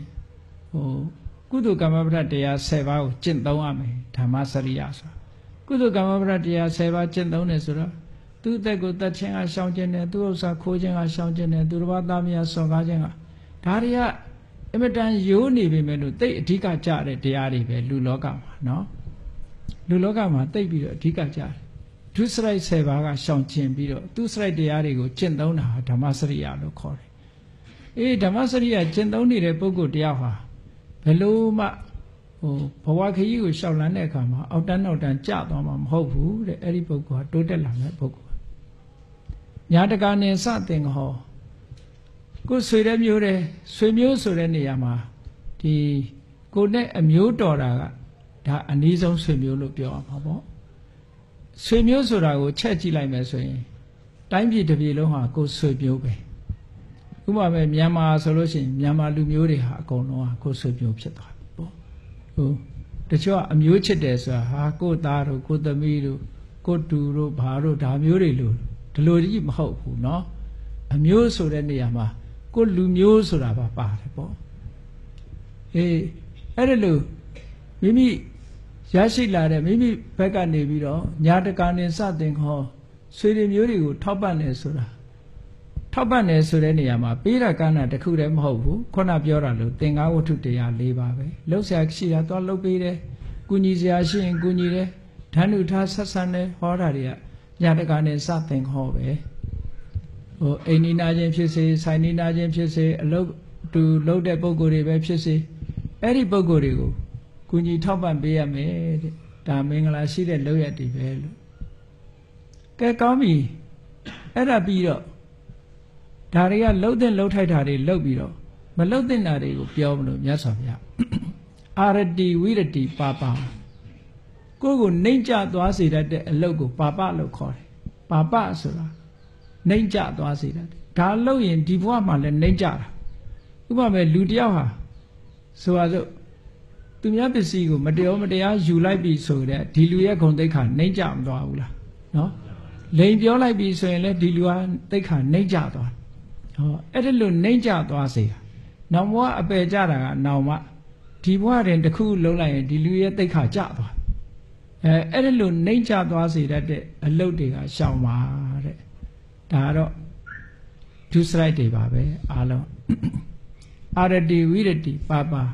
မစ္ဆပါဏာစတန်မောဝိရစေဝတေတေတောက်စားခြင်းကရှောင်ဒါကဘာဖြစ်လို့ရှောင်ခိုင်းတာတုံးဆိုလောကမှာမူရစေဝတေတေတောက်စားပြီဆိုလို့ရှိရင်စဉ်းစားကြည့်လေအဲ့ဒီပုဂ္ဂိုလ်ဟာသူကမူရစေတတ်တဲ့အစာကိုအသုံးပြုသည့်အတွက်ကြောင့်သူ့ရဲ့ဆိုပါစို့ခုခေတ်စကားနဲ့ပြောလို့ရှိရင်အုံနှောက်ပုံမှန်ဖြစ်မလာနိုင်တော့သူတွေးတဲ့အတွေးခေါ်တွေကမှားယွင်းလာနိုင်တယ်ပေါ့မှားယွင်းလာတဲ့ပုဂ္ဂိုလ်တယောက်ရဲ့အတွေးခေါ်ကလောကကြီးကိုဘယ်လိုမှအကျိုးမပြုနိုင်သူ့ရဲ့ကောင်းကျိုးချမ်းသာကိုလည်းပဲသူမဆောင်ရွက်နိုင်ဘူးအများရဲ့ကောင်းကျိုးချမ်းသာကိုလည်းမဆောင်ရွက်နိုင်ဘူးဒါကြောင့်မို့လို့ဒီကနေ့ခေတ်မူရစ်ဆေးပါဆိုတာဘယ်နိုင်ငံကမှလက်မခံနော်လက်ခံထားတာလို့မဟုတ်ဘူးနော်မူရစ်ဆေးပါကိုဘယ်နိုင်ငံမှလက်မခံဘူးဘာဖြစ်လို့လဲဆိုရင်လူရဲ့အတိုင်းအဝိုင်းကြီးကိုဖျက်ဆီးနိုင်တာဒါကြောင့်မို့လို့ဒါကိုလည်းပဲရှောင်သင့်တယ်လို့ဆိုတာမြတ်စွာဘုရားဟောထားတယ်အဲ့ဒီလိုရှောင်လိုက်မှခုနကကိုဘဝလမ်းကြောင်းခရီးကိုဖြောင်းဖြောင်းရှောက်တန်းနိုင်မှာဖြစ်ပါတယ်ဒါအခြေခံပိုင်းကမြတ်စွာဘုရားဟောလိုက်တာလူလောကမှာဒီအဆင့်လောက်ရောက်သွားပြီဆိုရင်ဒါလူတော်လူကောင်းတို့သတ်မှတ်ကြတယ်လေလူတော်လူကောင်းတို့သတ်မှတ်ကြပြီဒီအချိန်မှာမင်္ဂလာတရားတွေဒီလောက်ပြည့်စုံသွားပြီဆိုရင်ဒါလူလောကတာမန်ပုဂ္ဂိုလ်တွေကလူတော်လူကောင်းတွေဖြစ်သွားကြပြီအေးလူတော်လူကောင်းဖြစ်သွားပြီးတော့ရှေ့တဆင့်တက်ကြမလားရှေ့တဆင့်တက်ချဖို့ကြတော့ပို့ပြီးတော့ကိုယ့်ကိုယ်လူကြီးလူကောင်းဖြစ်ရအောင်မလုပ်ရမလဲဆိုရင်ဂါရောစာနိဝါဒောစာတန်တုဋ္ဌိစာကတိညုတာဒါလူကြီးလူကောင်းတွေရဲ့အည်သွေးတွေပဲသူကတာမန်ပုဂ္ဂိုလ်တွေအည်သွေးမဟုတ်ဘူးဂါရောလေးစားတတ်တယ်အပြန်အလှန်လေးစားတတ်တယ်နော်ဂါရဝတရားရှိတယ်ဆိုတာလေးစားတတ်တာဟုတ်နိဝါဒမာနမထားဘူးကိုကယာရုဘလောက်မြင့်ပစ္စည်းဥစ္စာဘလောက်ချမ်းသာအများနဲ့ဆက်ဆံတဲ့အခါမှာမာနဆိုတာမရှိဘူးနိဝါဒလေးစားမဲ့ပုဂ္ဂိုလ်လေးစားတယ်ယူသေးတယ်ဆက်ဆံတယ်ဟောအဲ့ဒီတရားရှိတဲ့ပုဂ္ဂိုလ်တွေဟာမင်္ဂလာလမ်းမပေါ်မှာရှောက်လန်းနေတဲ့ပုဂ္ဂိုလ်တွေပဲဒါကြောင့်မို့အများရဲ့ချစ်ခင်မှုကိုဒီဘဝတည်းမဲ့သူတို့ရကြတယ်တဲ့တန်တုဋ္ဌိစကတိညုတာဆိုတာတန်တုဋ္ဌိဆိုတာကြတော့လူလောကမှာလူတွေဟာရောင်ရဲတင့်တယ်မှုအားနည်းကြတယ်ပေါ့ရောင်ရဲတင့်တယ်မှုအားနည်းကြီးကြတဲ့အတွက်ကြောင့်ရောင်ရဲမှုဆိုတာကိုအတိပ္ပယ်ကောက်မမှားစေရအောင်ရောင်ရဲမှုဆိုတာကိုယ်စီးပွားရေးမတိုးချဲ့ရဘူး ပညာရေးကိုမတိုးချဲ့ရဘူးကိုရတာလေးနဲ့ကျင့်တတ်ရမယ်ဒီလိုဆိုလိုတာမဟုတ်ဘူးနော်ရောင်ရဲမှုဆိုတာမရောင်ရဲဘူးဆိုတာအိမ်မှာဆိုပါစို့အချင်းချက်ထားလို့ရှိရင်အဲ့ဒီနေ့အချိုစားခြင်းအချိုချက်ထားလို့ရှိရင်အဲ့ဒီနေ့အချင်းစားခြင်းများကိုယ့်ကိုမရောင်ရဲတဲ့ပုဂ္ဂိုလ်ဟာမိဖို့ကြောင့်ထဲမှာတည်းပဲဒုက္ခရောက်တယ်သူကမရောင်ရဲလို့အတွက်ကြောင့်နော်အရင်တော့တခါကြားဦးတယ်ဟိုအညာမှာထမင်းပွဲထိုင်ရင်ကနေပြီးတော့ငရုတ်သီးမပါလို့တယ်ငရုတ်သီးသွားရှာအောင်မယ်ဆိုထွက်သွားတာအောက်ပြေအောက်ရရာပြီးတော့အိမ်တောင်ကျသွားတယ်လို့ပြောအဲ့ဒါမရောင်ရဲနိုင်တဲ့ပုဂ္ဂိုလ်တွေပေါ့နော်မရောင်ရဲဘူးဆိုလို့ရှိရင်ဒုက္ခရောက်တယ်ကိုယ်လည်းဒုက္ခရောက်တယ်ပတ်ဝန်းကျင်ကလည်းဒုက္ခရောက်တယ်ဟောအဲ့ဒါကြောင့်မလို့မြတ်စွာဘုရားကအေးဘာနဲ့ပဲဖြစ်ဖြစ်ရောင်ရဲရမရိယာဆရာတော်ရောင်ရဲတယ်ဆိုတာကြားဘူးရတယ်မဟုတ်လားမရိယာဆရာတော်ကအငံခက်ငံငံလေးကျွေးလိုက်ရင်လည်းအေးစာကြည်တာပေါ့ကွာဒီနေ့ခပ်ပေါ့ပေါ့လေးချက်လိုက်အေးရင်ငတ်ပြေတာပေါ့ဒီနေ့နော်ပျော့ပျော့လေးချက်ပေးလိုက်လို့ရှင်လေဒီနေ့မြန်မြန်အစာကြည်တာပေါ့နော်မာလေးချက်တော့လဲတောင်းတောင်းလေးစားရတာပေါ့လို့ဒီလိုပဲအမြဲတမ်းသူကကောင်းတဲ့ဘက်ကကြီးပဲတွေးတယ်နော်ကောင်းတဲ့ဘက်ကကြီးပဲတွေးတယ်အဲ့ဒီကောင်းတဲ့ဘက်ကတွေးတာရှိတဲ့နဲ့ကျင့်တတ်တဲ့သဘောပဲဟိုအင်္ဂလိပ်ပုံမြင်လေးထဲမှာပါတဲ့ engine driver မီးရထားမောင်းတဲ့လူတယောက်ရောင်ရဲတင့်တယ်မှုကလည်းပဲအတော်တူခိုးစရာကောင်းတယ်သူကယထာမှာ accident ဖြစ်လို့ခြေထောက်တစ်ဖက်ပြတ်သွားဖြတ်လိုက်ရတယ်ဆေးရုံတက်ပြီးဖြတ်လိုက်ရဘယ်ကိစ္စဖြစ်ဖြစ်သူတို့ကအဆိုးဘယ်တော့မှမပြောဘူးတဲ့အကောင်းကြီးပဲပြောလို့ရှိတယ်တငယ်ချင်းတွေကအင်းဒီတစ်ခါတော့ကွာဒီကောင်ခြေထောက်ဖြတ်ရပြီသူဘယ်လိုများအကောင်းပြောမလဲသွားနားထောင်ကြဆေးရုံသွားပြီးတော့ကဲမင်းဘယ်လိုများအကောင်းပြောမလဲပေါ့မင်းခြေထောက်ဖြတ်ရပြီမင်းဒုက္ခရောက်နေဘယ်လိုများအကောင်းပြောမလို့ဆိုဟိုလူကပြုံးနေတယ်ပြုံးပြီးတော့တငယ်ချင်းတို့ရည်တယ်ငါလည်းဖက်တစ်ဖက်ဖိုးသက်သာသွားပြီခါတိုင်းဖက်200နှစ်ဖက်ဝယ်ရတယ်အခုတစ်ဖက်ဖိုးသက်သာသွားပြီလို့သူကပြောတယ်အကောင်းဘက်ကပဲတွေးတာကိုပြောတာနော်အဲ့ဒါတန်တုဋ္ဌိရဲ့သဘောလေးတွေပဲရှိတဲ့နဲ့ကိုကျင့်တတ်နိုင်တာပြောရတယ်နော်ကောင်းပြီအဲ့လိုကျင့်တတ်နိုင်တော့ဘာအကျိုးရှိတုံးဆိုစိတ်ချမ်းသာတာပေါ့ရှိတဲ့နဲ့မကျင့်တတ်တဲ့ပုဂ္ဂိုလ်ကဘယ်တော့မှစိတ်မချမ်းသာဘူးလေမကျင့်တတ်သည့်အတွက်ကြောင့်သူ့မှာဘယ်တော့မှလိုပါပြည့်တယ်လို့မရှိဘူးသူများကိုဒုက္ခမပေးခြင်းနေကိုယ့်ဘာကိုယ်မကျင့်မတတ်ဖြစ်နေတယ်အဲ့ဒီလိုလူမျိုးဒါကြောင့်မို့တန်တုဋ္ဌိကတိညုတာဆိုတာဒါကတော့သူတော်ကောင်းတွေရဲ့အထိမ့်မှတ်တစ်ခုလူတယောက်လူတွေဟာလွယ်လွယ်နဲ့ကျေးဇူးတင်ပါတယ်ပြောလို့ရှိကြတယ်သို့တော်တကယ်ကျေးဇူးတင်တတ်တာတကယ်ပညာရှိမှတကယ်သူတော်ကောင်းမှကျေးဇူးတင်တတ်တယ်တကယ်ကျေးဇူးသိတတ်တဲ့ပုဂ္ဂိုလ်ကြလို့ရှိရင်တော့အမတန်မှတကယ်ကျေးဇူးသိတတ်တဲ့ပုဂ္ဂိုလ်ကအမတန်ရှားပါတယ်ဟောကျေးဇူးသိတတ်ရမယ်ကျေးဇူးသိတတ်ဖို့လိုတယ်ဘုန်းကြီးတို့ဟိုတဲ့ထဲမှာမြန်မာရာဆိုရင်ထဲမှာကျော်စွာမင်းရဲ့လူယုံတော်အခင်းညိုဆိုတာယေရှုတည်တတ်တဲ့နေရာမှာစံပြထားရမယ့်ပုဂ္ဂိုလ်တယောက်ပဲစကိုင်းဘက်ကအသင်္ခရာစောရမင်းကိုလောက်ကြံခိုင်းလိုက်တာ3ရက်တီတီတောထဲမှာပုံပြီးတော့အစာမစားရဘူးတနေ့တော့အသင်္ခရာစောရမင်းကနတ်တင်ထားတဲ့ထမင်းပွဲလေးတွေ့တော့အဲ့ဒီထမင်းကိုစားအဲ့ဒီနေ့ညပဲအသင်္ခရာစောရမင်းရဲ့နန်းတော်ထဲကိုဝင်မိပြီးတော့အသင်္ခရာစောရမင်းကိုလောက်ကြံမလို့တန်လျက်ဓာတ်ကိုဆွဲထုတ်ရင်ဘာစဉ်းစားတော့ဆိုအော်သူထမင်းငါစားထားတာငါထမင်းမစားရတာ3ရက်ရှိပြီဒီကနေ့သူထမင်းစားထားတာငါထမင်းရှင်ဖြစ်နေပြီတတ်လိုက်ရင်ငါထမင်းရှင်ပြစ်မှားရရောက်တော့မယ်ဆိုငါပဲဘယင်ကမတတ်ခဲ့လို့တတ်ချင်တတ်ပါစေ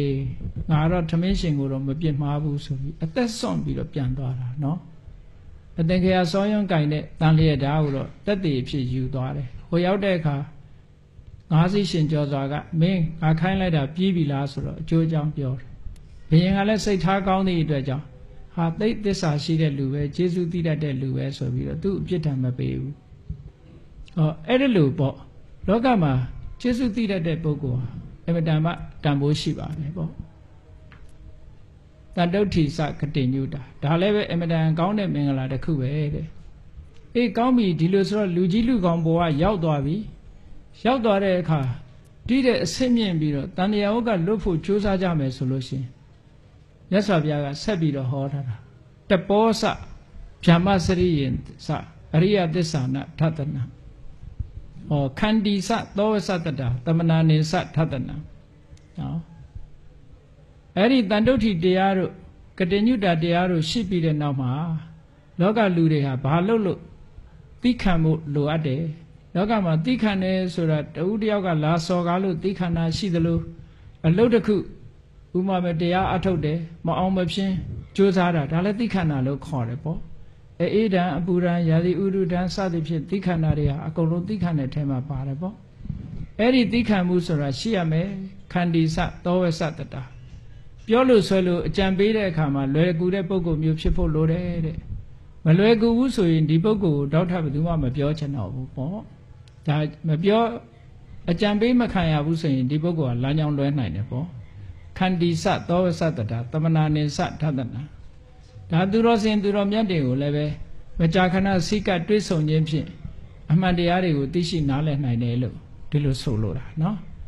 ကောင်းပြီကိုယ်တိုင်ကျင့်ပြီးတော့တရားဓုတရားမြတ်ရဖို့ရအတွက်ကြတော့တပောစဗျမ္မစရိယင်စအရိယသစ္စာနာထသနာတပဆိုတာအမတမ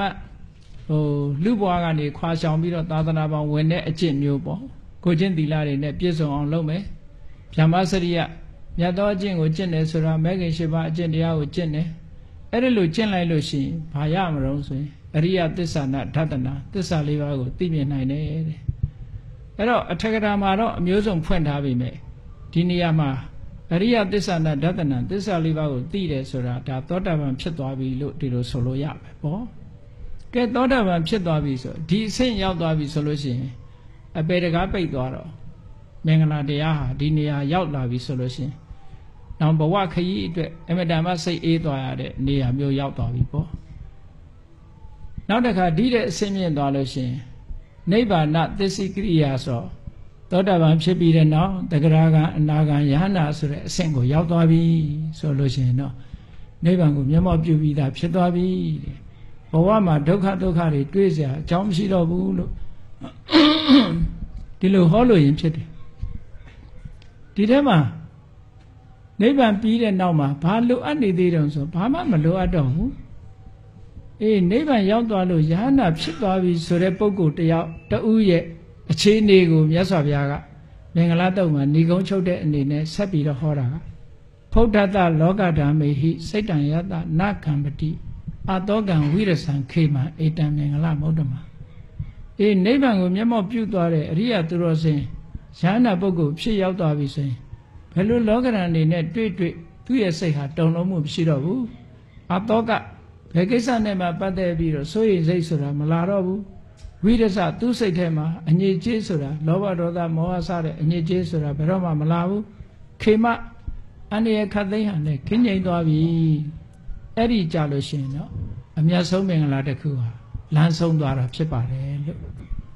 မင်္ဂလာတုတ်ဟာဘဝခရီးကိုရှောက်လန်းတဲ့ပုဂ္ဂိုလ်တိုင်းဟာတဆင့်ပြီးတဆင့်တက်ပြီးတော့ကျင့်သွားပုံကိုမြတ်စွာဘုရားဟောတာဖြစ်ပါတယ်နော်အခြေခံကအပေါင်းအသင်းဆက်ဆံမှုကနေစလိုက်တဲ့မင်္ဂလာတရားတော်ဟာဘယ်မှာအဆုံးသတ်သွားတော့ဆိုရင်နိဗ္ဗာန်သစ္စိကရိယာမှာအဆုံးသတ်သွားတယ်အဲဒီနိဗ္ဗာန်သစ္စိကရိယာနိဗ္ဗာန်ကိုမျက်မှောက်ပြုလိုက်ထားတဲ့တပြိုင်နက်ယဟန္တာဖြစ်သွားရင်ကြန့်ခိုင်တဲ့စိတ်ဓာတ်ကိုရတယ်ဆိုရင်တောကတွေကင်းသွားတယ်အန္တရာယ်တွေကင်းသွားတယ်ဘေးခတ်သိမ်းတွေအကုန်ကင်းငြိမ်းသွားတယ်ဆိုတဲ့အကျိုးတရားတွေကိုရပါတယ်တဲ့ဒါကြောင့်မို့အဲ့ဒီအကျိုးတရားတွေအကုန်ရပြီဆိုရင်ဣတ္တာတိတာတိကတ္တဝါနသဗ္ဗထမပရာစိတာသဗ္ဗထသုထိန်ခိသန္တိတန်တေတံမင်္ဂလမௌတ္တမံလို့မြတ်စွာဘုရားကဏီကုံချုပ်တာ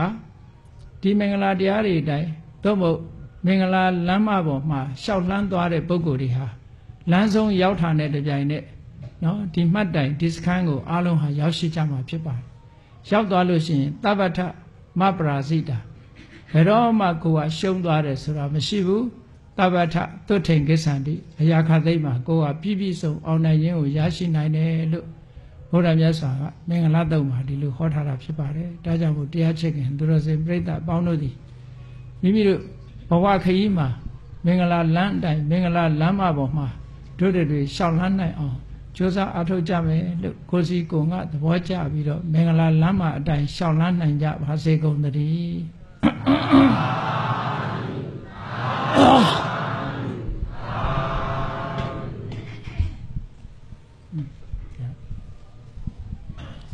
ကဲရေစက်ချပြီနော်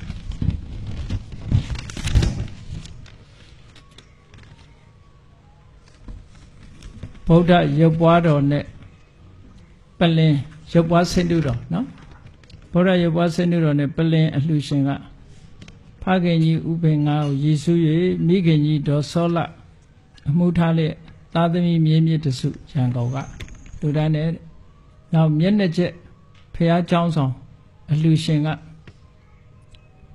ဖခင်ကြီးဥပေငါကိုရည်စူး၍မိခင်ကြီးဒေါ်စောလအမှုထားတဲ့သားသမီးမြေးမြစ်တစုပဲနော်နောက်တစ်ခုကမင်္ဂလာဆေးရောင်းဝယ်ရေးမိသားစုတို့ကလည်းပါဝင်လှူဒန်းတယ်လားဟုတ်လားနောက်တစ်ခုကပလင်စပွဲကြောက်ပြားအလှရှင်ဟာဥကျင်တင်ဒေါ်ဆန်းဆန်းဦးရောင်နီဦးမိသားစုတို့ကလှူဒန်းတယ်ဒါတွေအလုံးစုပြီးတော့ရေးစဲချမှာနော်ကဲအလုံးလိုက်ဆိုအရှင်ဖေယဖေယတပည့်တော်တို့သည်ဗုဒ္ဓမြတ်စွာဤဂုံကျေးဇူးတို့ကိုအာယုံပြုလျက်မြတ်စွာဘုရားကိုပူဇော်သောအားဖြင့်ရုပ်ပွားဆင်းတုတော်ကိုပူဇော်ကြ၍ပလင်တို့ကိုလှူဒန်းကြပါကုန်၏ဘုရားမျက်နှာချက်နှင့်ဘုရားကံတို့ကိုလှူဒန်းကြပါကုန်၏သာသနာတော်မြတ်ကြီးအရှိခန့်လျက်တည်တံ့ပြန်ပွားစေရန်ရည်တန်ကြပါသောကြောင့်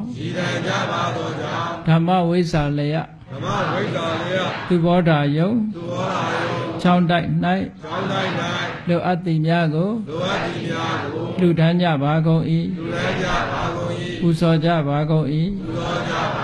ဆွမ်းခဲဝယ်ဘောစဉ်ချိုးချင်းရတာအဖျားဖျားတို့ကိုဆက်ကပ်ကြပါကုန်၏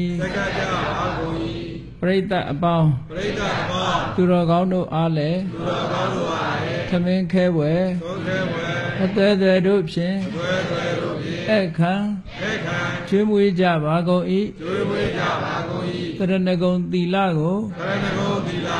စောင့်တည်ကြလျက်တရားဓမ္မကိုနာယူကြပါကုန်၏ဤကောင်းမှုဤကုသိုလ်အဆုစုသည်ဒုက္ခခတ်သိမ်းချုပ်ငြိမ်းရာမှယနိဗ္ဗာန်ဤအကြောင်းအထောက်ပံ့ဖြစ်ပါစေတည်းဤကောင်းမှုဤအဖို့ဘာကကိုအမိအဖအဖို့အဖွာဆရာသမားမှစ၍ကဘာသူကဘာသားလူနတ်ပြမတတ္တဝအများတို့အားအမြအများဝေငှပါကုန်၏ကုသိုလ်အမြကိုယ်စီရကြကုန်သည်ဖြစ်၍ကိုယ်စိတ်နှဖျားချမ်းသာကြသည်ဖြစ်ကြပါစေကုန်သတည်းအားလုံးမြတ်ယူတော်မူကြပါကုန်သောသာဓုသာဓုသာဓုအားလုံးသာသာမြတ်ယူတော်မူကြပါကုန်သောသာဓုသာဓုသာဓုအားလုံးသာသာမြတ်ယူတော်မူကြပါကုန်သော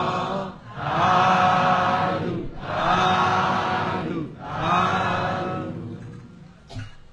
ဓုသာဓုသာဓု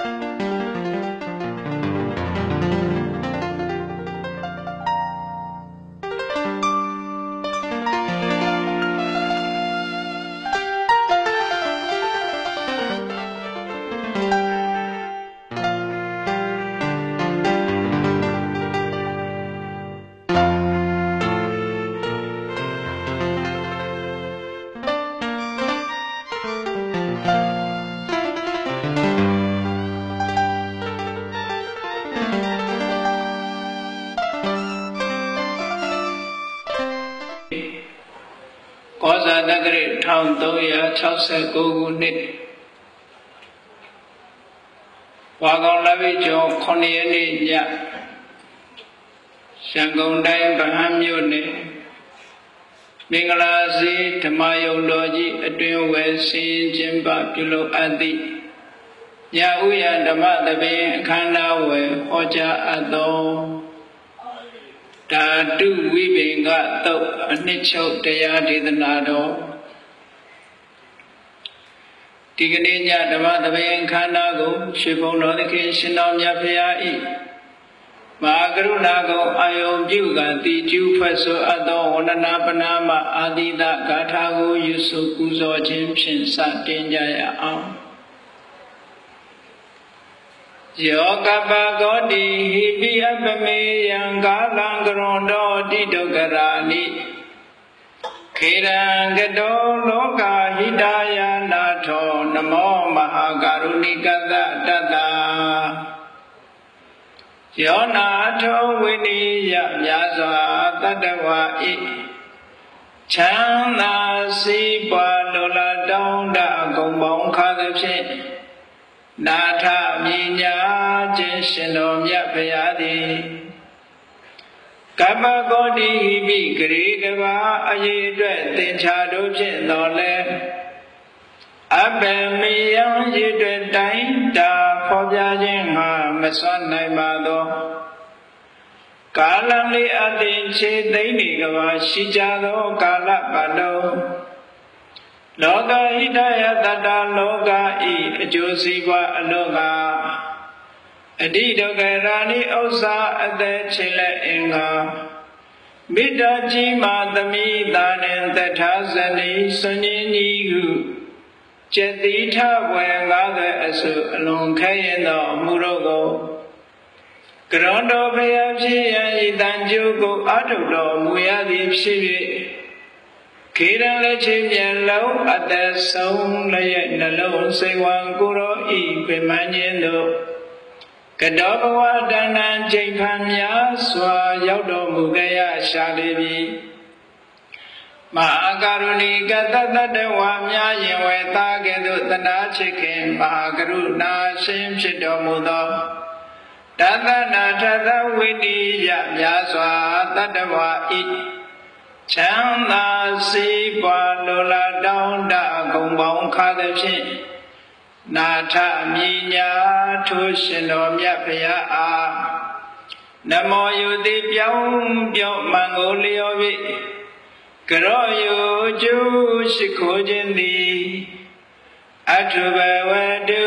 စင်စစ်မသွေဖြစ်ပါစေတည်း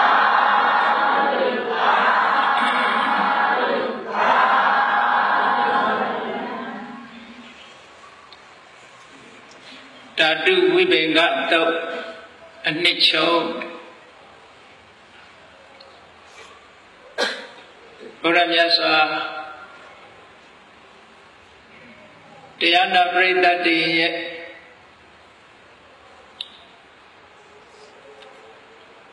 စရိုက်အားလျော်စွာတို့သုတ်တံများကိုဟောကြားထားတာရှိပါတယ်ဓာတုဝိပင်္ဂသုတ်ဆိုတာဒီကနိကေတန်ယောဒနိကေအင်္ဂုတ္တရနိကေမစ္စည်းမနိကေခௌဒကနိကေလို့နိကေ900ရှိတဲ့ထဲမှာမစ္စည်းမနိကေဆိုတဲ့ထဲမှာပါဝင်တယ်မစ္စည်းမနိကေမှာသုတ်ပေါင်း152သုတ်ရှိတဲ့အနက်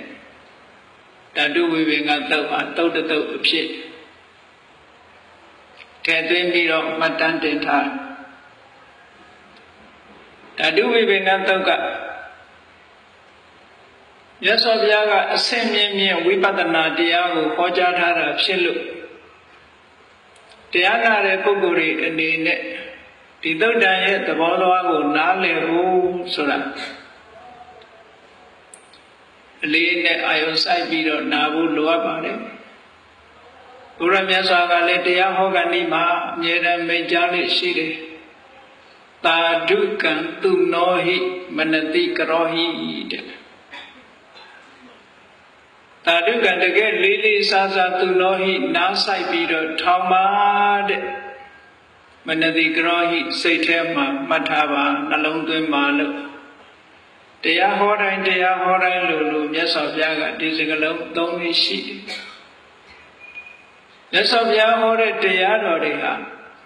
အာယုဆိုင်ပြီးသဘာဝတရားဆိုင်အောင်နာမဆိုလိုရင်းတိတ်တဲ့ပေါ်လွင်ထင်ရှားစေတာဖြစ်တယ်ဒါတော့ဝိပင်္ဂသုတ်ကဝိပဿနာကျင့်စဉ်တစ်ခုကိုတရားနာပုဂ္ဂိုလ်ရဲ့ဇယိအားလျော်စွာမြတ်စွာဘုရားကထုတ်ဖော်ဟောထားတယ်ဓာတုဝိပင်္ဂလို့ဆိုတာကဓာတုဆိုတာပုဂ္ဂိုလ်တ attva ဇီဝဆိုတာမျိုးလို့အပြောတဲ့မှာသာရှိတဲ့တရားမျိုးမဟုတ်ဘူးတကယ်ကိုသဘာဝအားဖြင့်ရှိနေတဲ့တရားကိုဓာတုလို့ခေါ်တယ်အတ္တနောသဘာဝံဓာရိတိတိဓာတုသူသဘာဝအတိုင်းသူထင်ရှားရှိနေတဲ့သဘောတရားကိုဓာတုဓာတ်အမျိုးမျိုးဟောတယ်မြတ်စွာဘုရားကအဘိဓမ္မာမှာဆိုရင်ဓာတ်18ပါးဆိုပြီးဟောထားတာရှိဒီတရားတွေကအလွန်လေးလက်တော်နဲ့လူနဲ့အလွန်နီးစပ်တဲ့တရားတွေဖြစ်ပါတယ်လောကမှာနီးတော်နီးလဲမမြင်ရတာတွေကအများကြီးမမြင်နိုင်တာတွေကအများကြီးမြင်ဖို့ခက်တယ်ဒုဒ္ဒတ္တကံပိရတ္တဒုဒ္ဒတနည်းနည်းတဲ့ဆိုတဲ့သဘာဝတရားတွေဟာတချို့ဟာကမြင်ဖို့ခက်လို့နည်းနည်းတာဝေးလို့မမြင်နိုင်တာမျိုးမဟုတ်ဘူးနည်းနည်းလို့မမြင်နိုင်တာလည်းမဟုတ်ဘူးမြင်ဖို့တတိမူမိဖို့ခက်ခဲသည့်အတွက်ကြောင့်နည်းနည်းတယ်တချို့တရားကတော့အဲ့လိုမဟုတ်ဘူးနည်းနည်းလို့မြင်ဖို့ခက်တာဆိုပါစို့နိယတန်နဲ့မမြင်ရဘူးဝေးလို့မမြင်ရဘူးနှမျိုးရှိနိုင်တယ်ဝေးနေလည်းမမြင်ရဘူးနိယတန်နဲ့မမြင်ရတာလည်းရှိတယ်ခုဓာတုဆိုတဲ့သဘာဝတရားတွေဟာကိုယ်ခန္ဓာကိုယ်ထဲမှာရှိလူတိုင်းမှာရှိနေတဲ့အရာဖြစ်တယ်အဲ့ဒီလူတိုင်းမှာရှိနေတဲ့အရာအလွန်နိကကိုယ်ထဲမှာရှိနေတော်လဲပဲမြင်ဖို့ခက်ခဲသည့်အတွက်ကြောင့်ဂံဗီရနဲ့တယ်လို့ဒီလိုပြောတာဟိုနိဗ္ဗာန်တို့ဘာလို့ဆိုတာကြတော့အလွန်ကိုမြင်ဖို့ခက်နည်းနည်းလွန်အချီလို့မမြင်နိုင်ဘူးလို့ပြောတယ်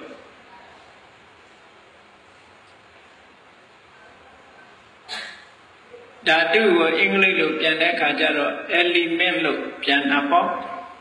အဲ့တော့ဓာတုဝိပင်္ဂဆိုတာ analysis of element လို့ဒီလိုဆိုရပါဘူးတဘာဝဓာတ်တရားတွေလူတွေရဲ့တဏ္ဍာမှာရှိတဲ့တဘာဝဓာတ်တရားကိုခွဲခြားစိတ်ဖြာပြီးတော့မြတ်စွာဘုရားကဟောတော့ခုခန္ဓာလေးကိုအာယုံဆိုင်လိုက်လို့ရှိရင်ဒီသဘောတရားတွေတွေ့လာမှာဖြစ်ပါတယ်ဒီသုတ္တံဟောတဲ့အခါမှာတရားနာပုဂ္ဂိုလ်ကတူးရဲပဲရှိတယ်ဟောတဲ့နေရာလည်းခန်းခန်းနာနာနေရာကြီးမဟုတ်ဘူးအိုးရင်းတဲ့နေ့လိုက်ကြတော့အိုးလုပ်ငန်းလုပ်တဲ့အိုးလုပ်တဲ့တဲကြီးထဲမှာဟောတာ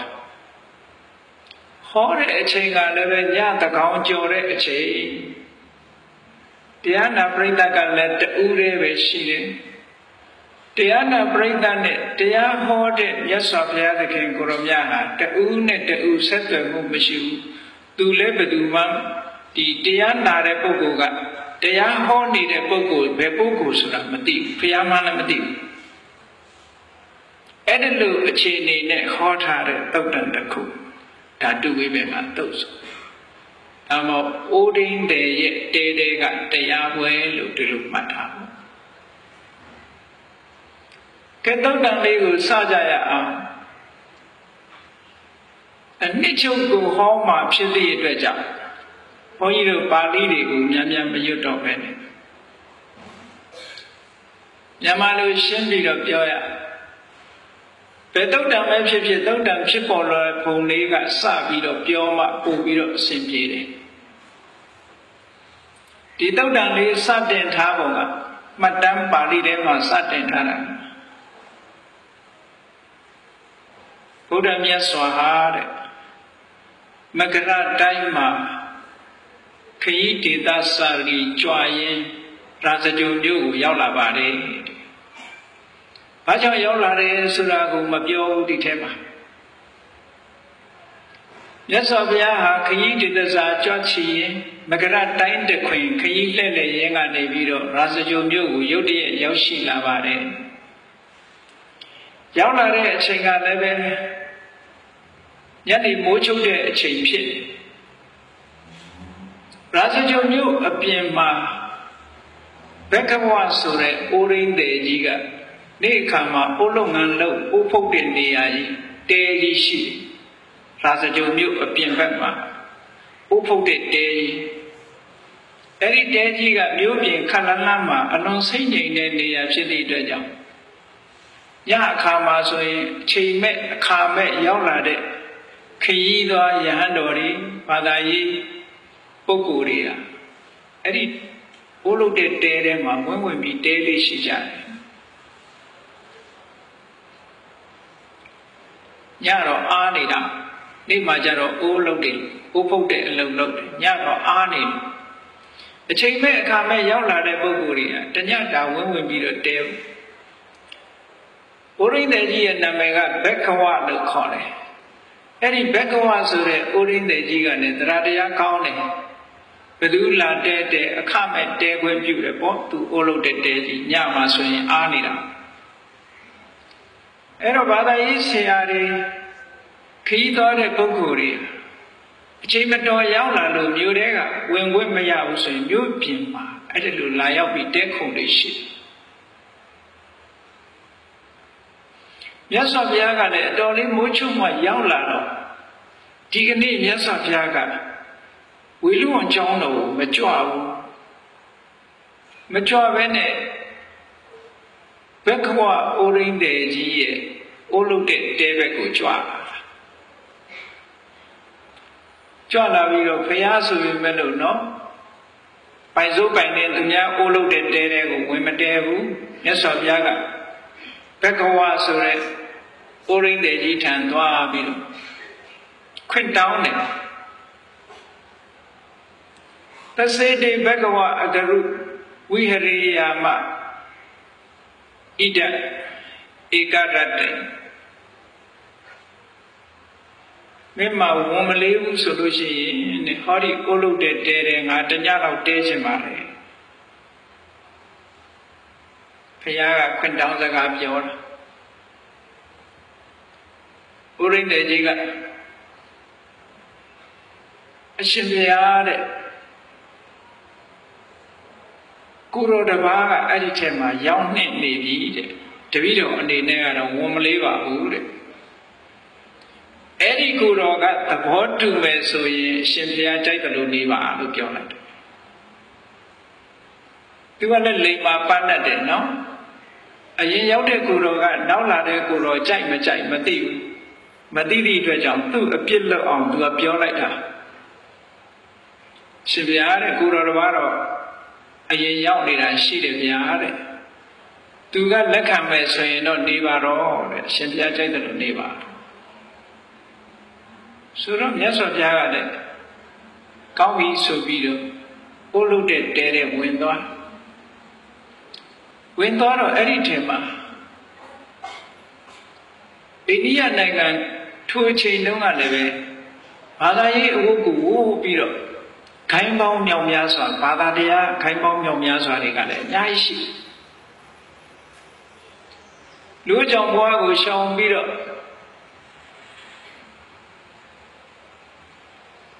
အဂရတမအနာဂါရိယအိမ်မှာနေပြီးတော့လူတွေစီးပွားလုပ်တဲ့ဘဝမျိုးကိုဖယ်ရှားပြီးတော့ဘာသာတရားကိုဆောက်ချပြီးတော့လုပ်တဲ့ပုဂ္ဂိုလ်ရဲ့အဝတ်အစားမျိုးဆင်ရင်ပြီးတော့ရောက်ရှိနေတဲ့ပုဂ္ဂိုလ်တယောက်ရှိ ရှိတော်မြတ်စွာဘုရားအဲ့ဒီပုဂ္ဂိုလ်ထံသွားပြီးတော့အဲ့ဒီပုဂ္ဂိုလ်ကိုဘိက္ခုလို့ပဲခေါ်ပါတယ်မြတ်စွာဘုရားထိုကိထိုကကာလတုန်းကဘာသာရေးဝတ်ကိုဝတ်ဆင်ထားတဲ့ပုဂ္ဂိုလ်တွေတော်တော်များများဘိက္ခုလို့ခေါ်ဘိက္ခုဆိုတာဆွမ်းနေရင်းနေသမင်းလေးစဉ်စားစရာတောက်စရာတွေကိုချက်ပြုတ်ပြီးတော့မစားတော့ဘူးဆုံးခံပြီးတော့စားတဲ့ပုဂ္ဂိုလ်တွေပေါ့အခုမြန်မာပြည်မှာဆိုတော့ထေရဝါဒဗုဒ္ဓသာသနာထွန်းကားတဲ့နိုင်ငံဆိုတော့ဘိက္ခုဆိုရင်ထေရဝါဒဘုန်းကြီးပဲလို့ဒီလိုပဲအောက်မိခေါ်သူတို့စီမှာတော့တလုံးမဟုတ်ဘုန်းကြီးတို့အိန္ဒိယဗုဒ္ဓဂယာသွားတော့လမ်းမှာကလားတယောက်နဲ့တွေ့တယ်လူ့ကြောင်ပါလူ့ကြောင်ကလားကသူဘာပြောတော့ဆိုလို့ရှိရင်ဘုန်းကြီးတို့နဲ့အတူတူပါလာတဲ့သီလရှင်တစ်ပါးကိုပတ်စံတောင်းပြီးတော့သူကဘာပြောတော့ဆိုရင်ကလားလို့ပြောတာဟမ်မာရီဘိက္ရှုဟဲတဲ့သူပြောတဲ့စကားဟမ်မာရီဘိက္ရှုဟဲဆိုဘိက္ရှုဆိုတာသူဘိက္ခုပါလို့ပြောတာအဲ့လိုတောင်းတဲ့သူကလည်းသူ့ကိုယ်သူဘိက္ခုလို့ခေါ်တာပဲဒီမြတ်စွာဘုရားကလည်းအဲ့ဒီဥရိဒီတဲထဲမှာအရင်ရောက်နေတဲ့ကိုတော်ကိုဘိက္ခုတဲ့ဝန်မလေးဘူးဆိုလို့ရှိရင်ဒီနေ့တညတော့ဒီထဲမှာတဲပါရစေဆိုတော့အဲ့ဒီပုဂ္ဂိုလ်ကလည်းပြောတယ်အော်တဲကြီးကအကျေကြီးပါတဲ့အရှင်ဘုရားချမ်းသာတယ်လို့နေပါလို့တဲခွင့်ပြုလိုက်အဲ့တော့ကိုရင်းဒီရဲ့တဲထဲမှာမြတ်စွာဘုရားရဲ့ကြိုတင်ပြီးတော့ရောက်ရှိနေတဲ့ပုဂ္ဂိုလ်တူရဲ့ဒီနှစ်ဦးပဲရှိတယ်အဲ့ဒီပုဂ္ဂိုလ်ကမြတ်စွာဘုရားကိုမြတ်စွာဘုရားမှန်မသိဘူးပုဂ္ဂိုလ်တူတယောက်ယဟန်တော်တစ်ပါးကြွလာတယ်လို့ဒီလိုပဲထင်တယ်ပေါ့ယဟန်တစ်ပါးလို့ပဲထင်တယ်အဲ့တော့မြတ်စွာဘုရားရဲ့ပုံပန်းတန်တန်ကခုခေတ်မှာထုလုပ်ထားတာတွေကြတော့ထူးခြားခြားကြီးတွေဖြစ်နေတာပေါ့အမှန်တော့မြတ်စွာဘုရားဟာသမနောဂေါရမောဆိုပြီးတော့ယဟန်ဂေါရမဆိုတဲ့နာမည်နဲ့ယဟန်တော်တစ်ပါးပဲလူသားယဟန်ဖြစ်သည့်အတွက်ကြောင့်ထိုခေတ်ထိုခါကာလကလူတွေရဲ့အရာမောင်မျိုးဤဖျားဆိုတော့ထောတော်ကြိုင်ကြိုင်ရုပ်စင်းတပ်ပယ်ပြီးချောချောမောမောတော့ရှိမှာပေါ့နော်သို့တော်လည်းကြည့်လိုက်လို့ရှိရင်တော့ယဟန်တော်တစ်ပါးဟာယဟန်တော်တစ်ပါးပဲပေါ့တခါတော့ကယဟန်တော်တွေကအစည်းဝေးခမ်းမမှာထိုင်နေကြညီတော်ဖြစ်တဲ့နန္ဒမင်းသားကမြတ်စွာဘုရားဝတ်တဲ့သင်္ကန်းမျိုးပေါ့ခပ်ဖားဖားသင်္ကန်းကြီးကိုဝတ်ပြီးတော့ခက်လန်းလန်းကလာတာညီကိုဆိုတော့တူတာပေါ့ယောဂရှင်နန္ဒကြွလာတာကိုခက်လန်းလန်းကမြင်ကြရတဲ့ယဟန်တွေကဟိုမှာဘုရားကြွလာပြီဘုရားကြွလာပြီဆိုခီးဥကျဆိုဖို့ဆင်သင်ထကြအနိနာရောက်လာတဲ့အခါကျတော့ဘုရားမဟုတ်ဘူးညီတော်နန္ဒမှန်သိတယ်ဆိုတဲ့ဝိနည်းပါဠိတော်ထဲမှာမှတ်တမ်းတစ်ခုရှိနန္ဒဆိုတာရှင်နန္ဒဟာဘုရားရဲ့ညီတော်မြတ်စွာဘုရားတဲ့လက်လေးသစ်ပဲနှိမ့်နေတဲ့အရာမြတ်စွာဘုရားနဲ့အရာအမောင်းခတ်ဆင်ခြင်းရုပ်ကလည်းညီကိုဆိုတော့တူတာပေါ့နော်အဲ့ဒီလိုမြတ်စွာဘုရားတခါတည်းရန်မထင်မရှားကြွလာတဲ့အခါကျတော့တာမန်ယဟန်တော်တစ်ပါးလို့ဒီလိုပဲယူဆကြခေါဏကတပည့်ပရိသတ်နဲ့ခန္ဓာနာနာနောက်ပါတွေနဲ့ကြွလာတဲ့အခါကျတော့ဘုရားရဲ့ဂုဏ်ကျက်တွေကြည့်လိုက်လို့ရှင်ဒါဘုရားပဲခုခေတ်လုံးနေမှာပေါ့တချို့နာမည်ကြီးတဲ့ဆရာတော်တစ်ပါးကြွသွားရင်မမြင်ဘူးမကြားဘူးတဲ့ပုဂ္ဂိုလ်တွေကတာမန်ဘုန်းကြီးတစ်ပါးလို့လည်းထင်ချင်းထင်တာပေါ့မြတ်စွာဘုရားကိုကျွတ်တင်ပြီးတော့ရောက်နေတဲ့ကိုတော်ကမသိဘူးတဲ့တာမန်ခရီးသွားကိုတော်တစ်ပါးလို့ထင်ပြီးတော့အရှင်ဘုရားတဲ့အကျယ်ကြီးပါကြိုက်တယ်လို့နေပါလို့ခွင့်ပေးလိုက်တယ် Orindi Terema Yaui and Grega Napa Edite Yao Nature. Yes, of Yaga Yautan at the Janet, Yepshali came below. But Leva, but Aba Yepshali came below. Santa Maba Wenzare, Captain Ato de Ponzan and Tiny. Kona Jutin Yaundi de Kuroga never any time. Any Damahu, Captain Tiny in the moment, to a level Kalama Dilu Tiny. Ya don't yet the tea, Tanga, the count your the tea. Yes, of Ya, let me shall leave on my time, you know, yea, so that the common of your jalo. Hokoro let to do a Kalanama to nearly my time, you know, yea, they say that the count your lad, Kajara. Yes, of Yaga Sa, you know. Ericoro, Sagabio, Josan. Yes, of Ya, the Maba was Zayagani Ta, Bido. Ericoro, Sound Bido, Chilai Deca, Kalana, Lanchilai Deca. Yea, Bido tiny, you know, yes, of Yaga. Oh, Dodging use a Gaune Gurove. A dodging use a Gaune Bukuwe, tiny like her chisan, ying that then. Nadu me umabe. Yes, of Yaga, Sekuya Dane. And Eva Chop Babiro. Made and bon. Mira Gaba made a no solution. Kuroga, Petugu, say a shit in Bido. Thing I will let a lady. Peganga lelu solura. Korosia Petule. Petu de Yago, Chinese detale. Petugo say a tembi tadana when la the lay. Petu de Yago, Chai the land.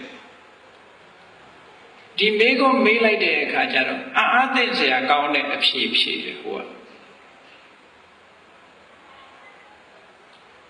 Shimbiad Tagi win Lumuri Dega Luloga Kwasha Miro Tadanaba Wella de Jahan Gorama Shidi Eddie Jahan Gorama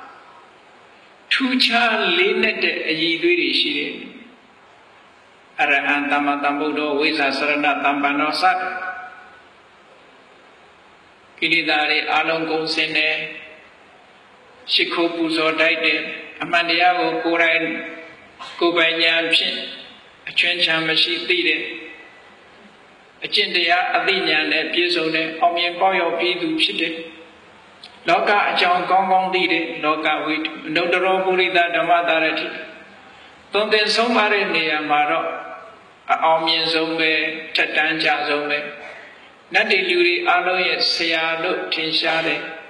This Aliva go to me at the on Hopion 9 day. Emedama Jetty Shide. Bonkan Barmi net piece of the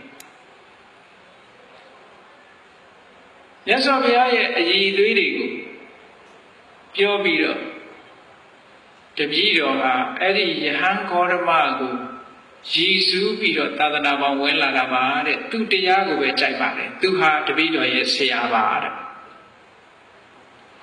To the Pianas a Gabio Nida, Piaga do made Nida, Tajan Gorma, Yasa Piaman to Lawamati, no? And of Yasa Piaga Tabio made it. Getting no solution, Eddie Yan Gorma Suda, your me Buddha lade. Me or Timla. So no Shivia de Vido, Mianam and Buddha, me and a demon mobile food. No sense I change the count your Jima, the Udes Gabio Nida. Already dead. Do you know my Mbu or me and a demon mobile food? ဆိုတော့မှမြတ်စွာဘုရားကငါ့ကိုရည်စူးပြီးတော့သာသနာ့ဘောင်ဝင်လာတဲ့ပုဂ္ဂိုလ်ဖြစ်လို့တရားဟောမယ်ပေါ့မြတ်စွာဘုရားကဒီကိုကြွလာတာကိုကသူနဲ့တွေ့ကိုကြွလာတာဒါကြောင့်မို့လို့ဝီလူဝံကိုမသွားတာမြတ်စွာဘုရားကတော့အခြေအနေတွေကောင်းကောင်းသိပြီးသားပဲအဲ့ဒီပုဂ္ဂိုလ်ကဘယ်သူလဲလို့ဆိုလို့ရှိရင်တက္ကတိလာမြို့ကဘယင်တစ်ပါးပဲသူကတာမန်ပုဂ္ဂိုလ်မဟုတ်ဘူးတက္ကသိုလ်ဆိုတာကနေ့ခေတ်ပြောမယ်ဆိုလို့ရှိရင်ပါကစ္စတန်နိုင်ငံထဲမှာရှိတာပေါ့ကနေ့ခေတ်မှာလည်းပဲတက်စီလာလို့ခေါ်တယ်တက္ကတိလာအဲ့ဒီတက္ကသိုလ်ပြည်ရဲ့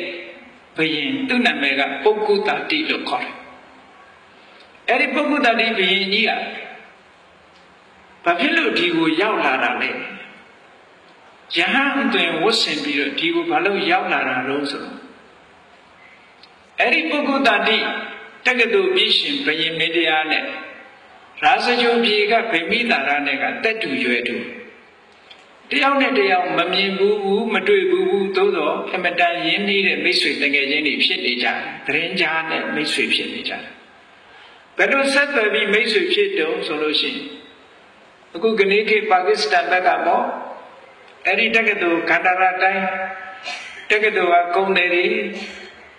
အိန္ဒိယနိုင်ငံဘက်အခုရာဇဂိုပြည်ဘက်ကိုလာပြီးတော့ကုန်ရောင်းကုန်ဝယ်လုပ်ကြတယ်ရာဇဂိုကကုန်တယ်တွေကလည်းပဲ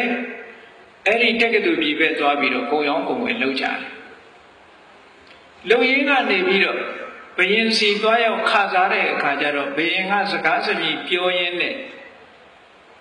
တူကြောင့်တူသိနေကြတာကုံသွေးရေးလုပ်ငန်းကဆက်သွယ်သွားတာပေါ့ကုံတယ်တွေကတစ်ဆင့်သိတော့